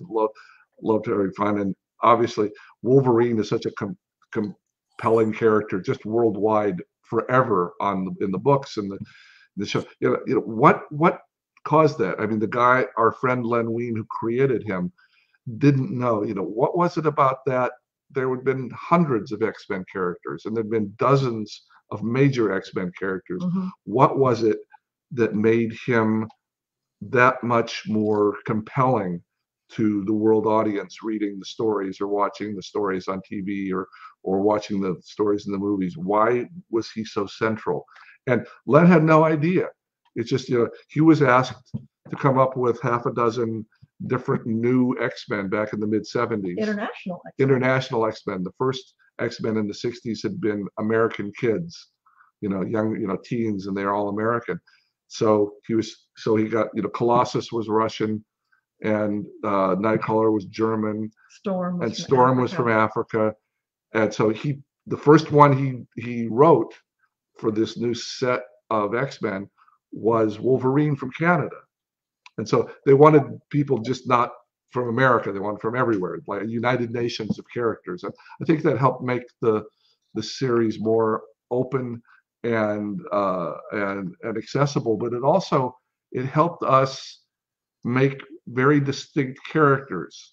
If you look at the early 60s X-Men, a lot of the dialogue among the characters is very similar. Beast's lines are not much different than Iceman's lines, and are much different than Cyclops' lines. They're not as distinct characters as our older characters that came from different countries with different backgrounds. And I think that was a gift to us, that we were given a more diverse set of characters.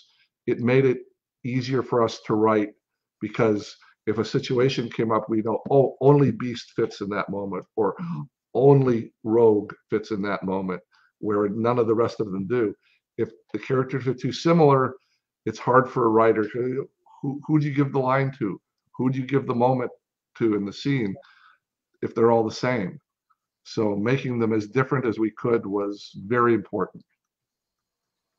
Okay, so we have another question here. This is from Jason Silsucks, and he says, how did it feel going from not knowing if the show was even to get going to get any popularity to suddenly being incredibly successful?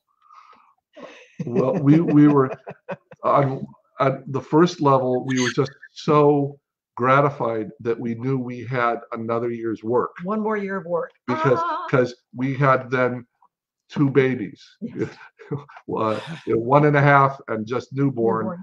And if the show had failed, we might have been out of work. Yeah. So that was at the basic level. At the next level, we didn't, we saw it was successful, and that made us feel great because we fought hard for it. But we didn't appreciate how big a thing it was becoming worldwide. We were in our home office like this, just typing the next story and the next story and the next story. And we'd hear, and we'd see numbers saying, it's the #1 show on kids television. Well, that's wonderful. And that gave us confidence and made us feel proud. But until we ended up going to comic book conventions, say 6-7 years ago, and saw this whole sea of people, dressed as our characters, we didn't have a real sense of how much this had become part of the culture. No. We knew the movies were successful. We knew the comic, we knew it continued to do okay. But until you see this whole culture affected by something that you'd written 25, 30 years ago, it wasn't real until we saw it, until we started going to the cons and meeting the fans. Yeah.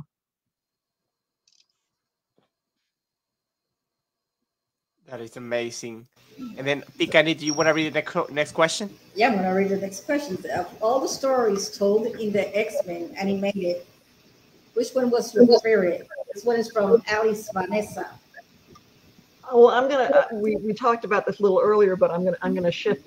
My personal favorite for me was the opportunity to write Days of Future Past Part 1 in the first season, because that was my way into the X-Men series as someone who worked on the show. And there was a certain youthful naivete in that this is the crown jewels, one of the crown jewel stories in X-Men comic books. But you're going to have to change it. Oh, okay. No, I should have been horrified and terrified.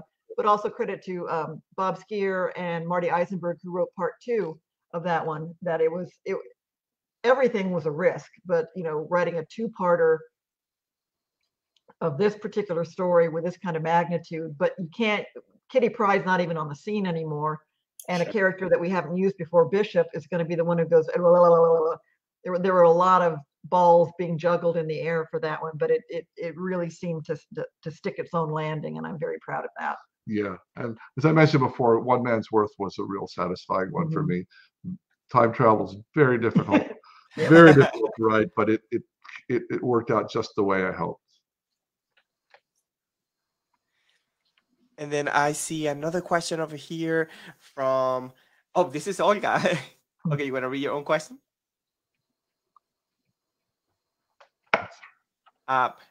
Olga, I'm going to read it for you. It looks like you have your mic. Have you felt identified with any of the characters?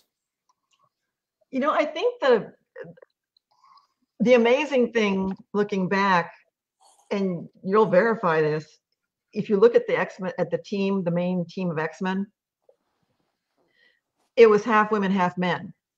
And it didn't wave any red flags to draw attention to it. It's just you had incredibly powerful characters who were women and incredibly powerful characters who were men, and they were all working together or trying to figure out how to work together on the team.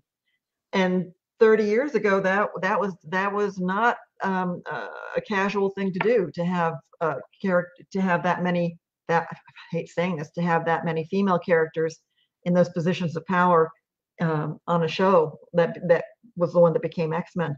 And I think honestly, there's a little something in each of the main characters that I think because in writing for them, you got to find something to connect to if you're writing for the characters. I love me my beast, but each of the characters, there's something there that I felt connected to in some way that was very gratifying. Yeah. So next. And then I see one last question for the night, and I want to say thank you so much for being patient. I know this has been very long, and you guys are I'm sure are very tired. I'm sorry. And here's the last question. It says, in the design style of the character, did you get inspired by the art of Jim Lee? Yes. And there's a story there. Oh yeah, there's a wonderful story there.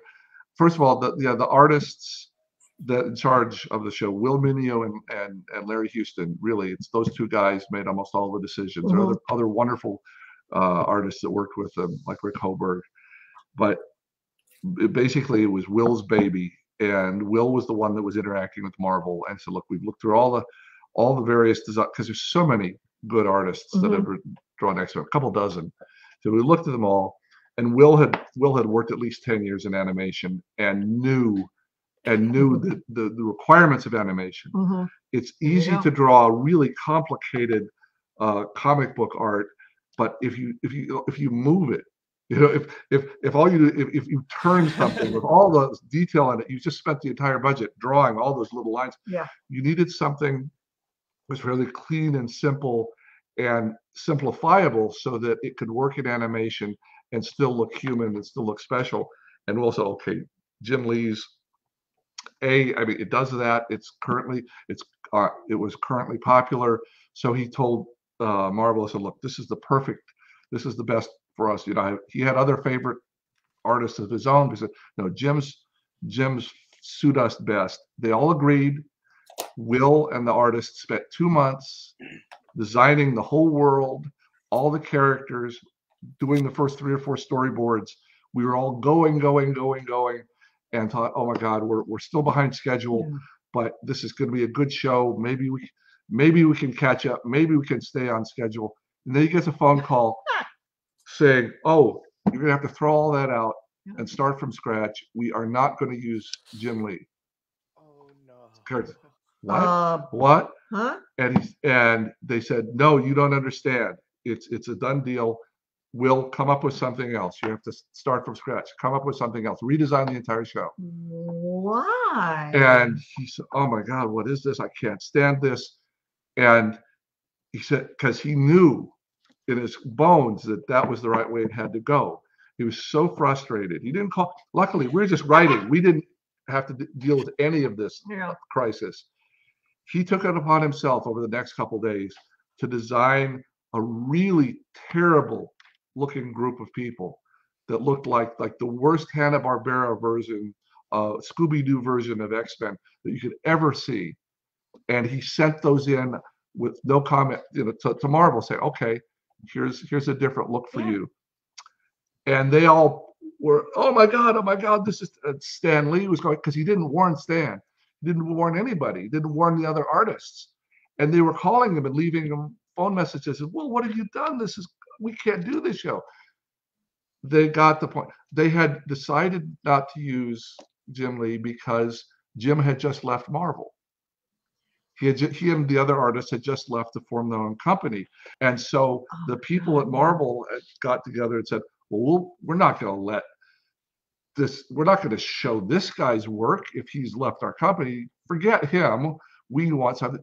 So they had made a corporate decision that was going to hurt our show. And Will risked getting fired by handing them this awful set of designs, which I don't think he kept. I wish he had. They're lost. They're lost forever. But he honestly he did that without warning people, and they got it. Okay, we get it. We're being short-sighted here at Marvel. We will let these people in television continue to use the Jim Lee as the basis for the design, but it was a close call, and he could have been fired over that. So yes, Jim Lee, but almost not Jim Lee. Oh, yeah, man, that's very good. Nice. Okay, Boy, well, I hope that was a big enough question to go on. Yeah, that's really amazing.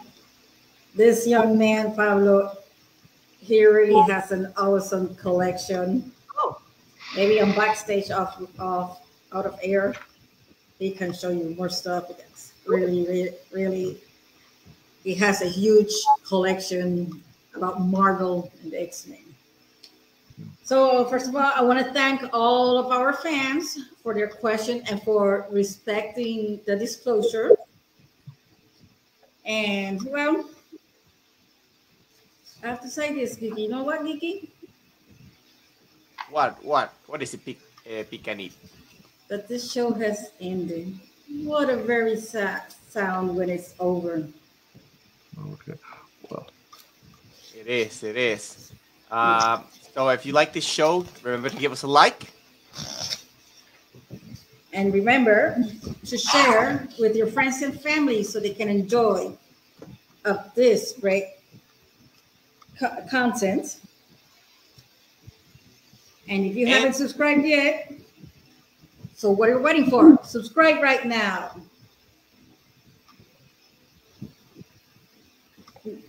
And remember to share this stuff with friends and family, guys. Thank you, everybody who has been here. The questions were amazing. The participation, people were excited, and I hope that everybody enjoyed this.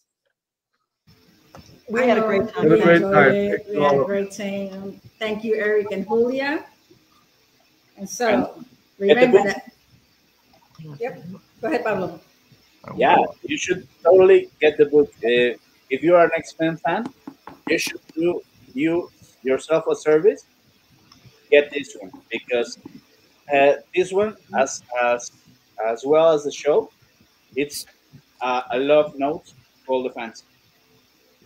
That's correct. I love those. Remember, you can find those books on Amazon and directly with Eric and Julia LEWALD on their website and on their Gmail. Well, thank you all very much. All right, everybody, thank you for watching, and we will see you soon in another episode of Badassium Geek. This was your friend from always, PikaEnid And Gigi-sama from Gigi Teacher 42. Thank you, everybody. and Pablo Garcini from Geek Blue Review. Thank you, guys. So, arigato, vengadores y vengadoras. And remember that Badassium Geek loves you 3000. Sayonara.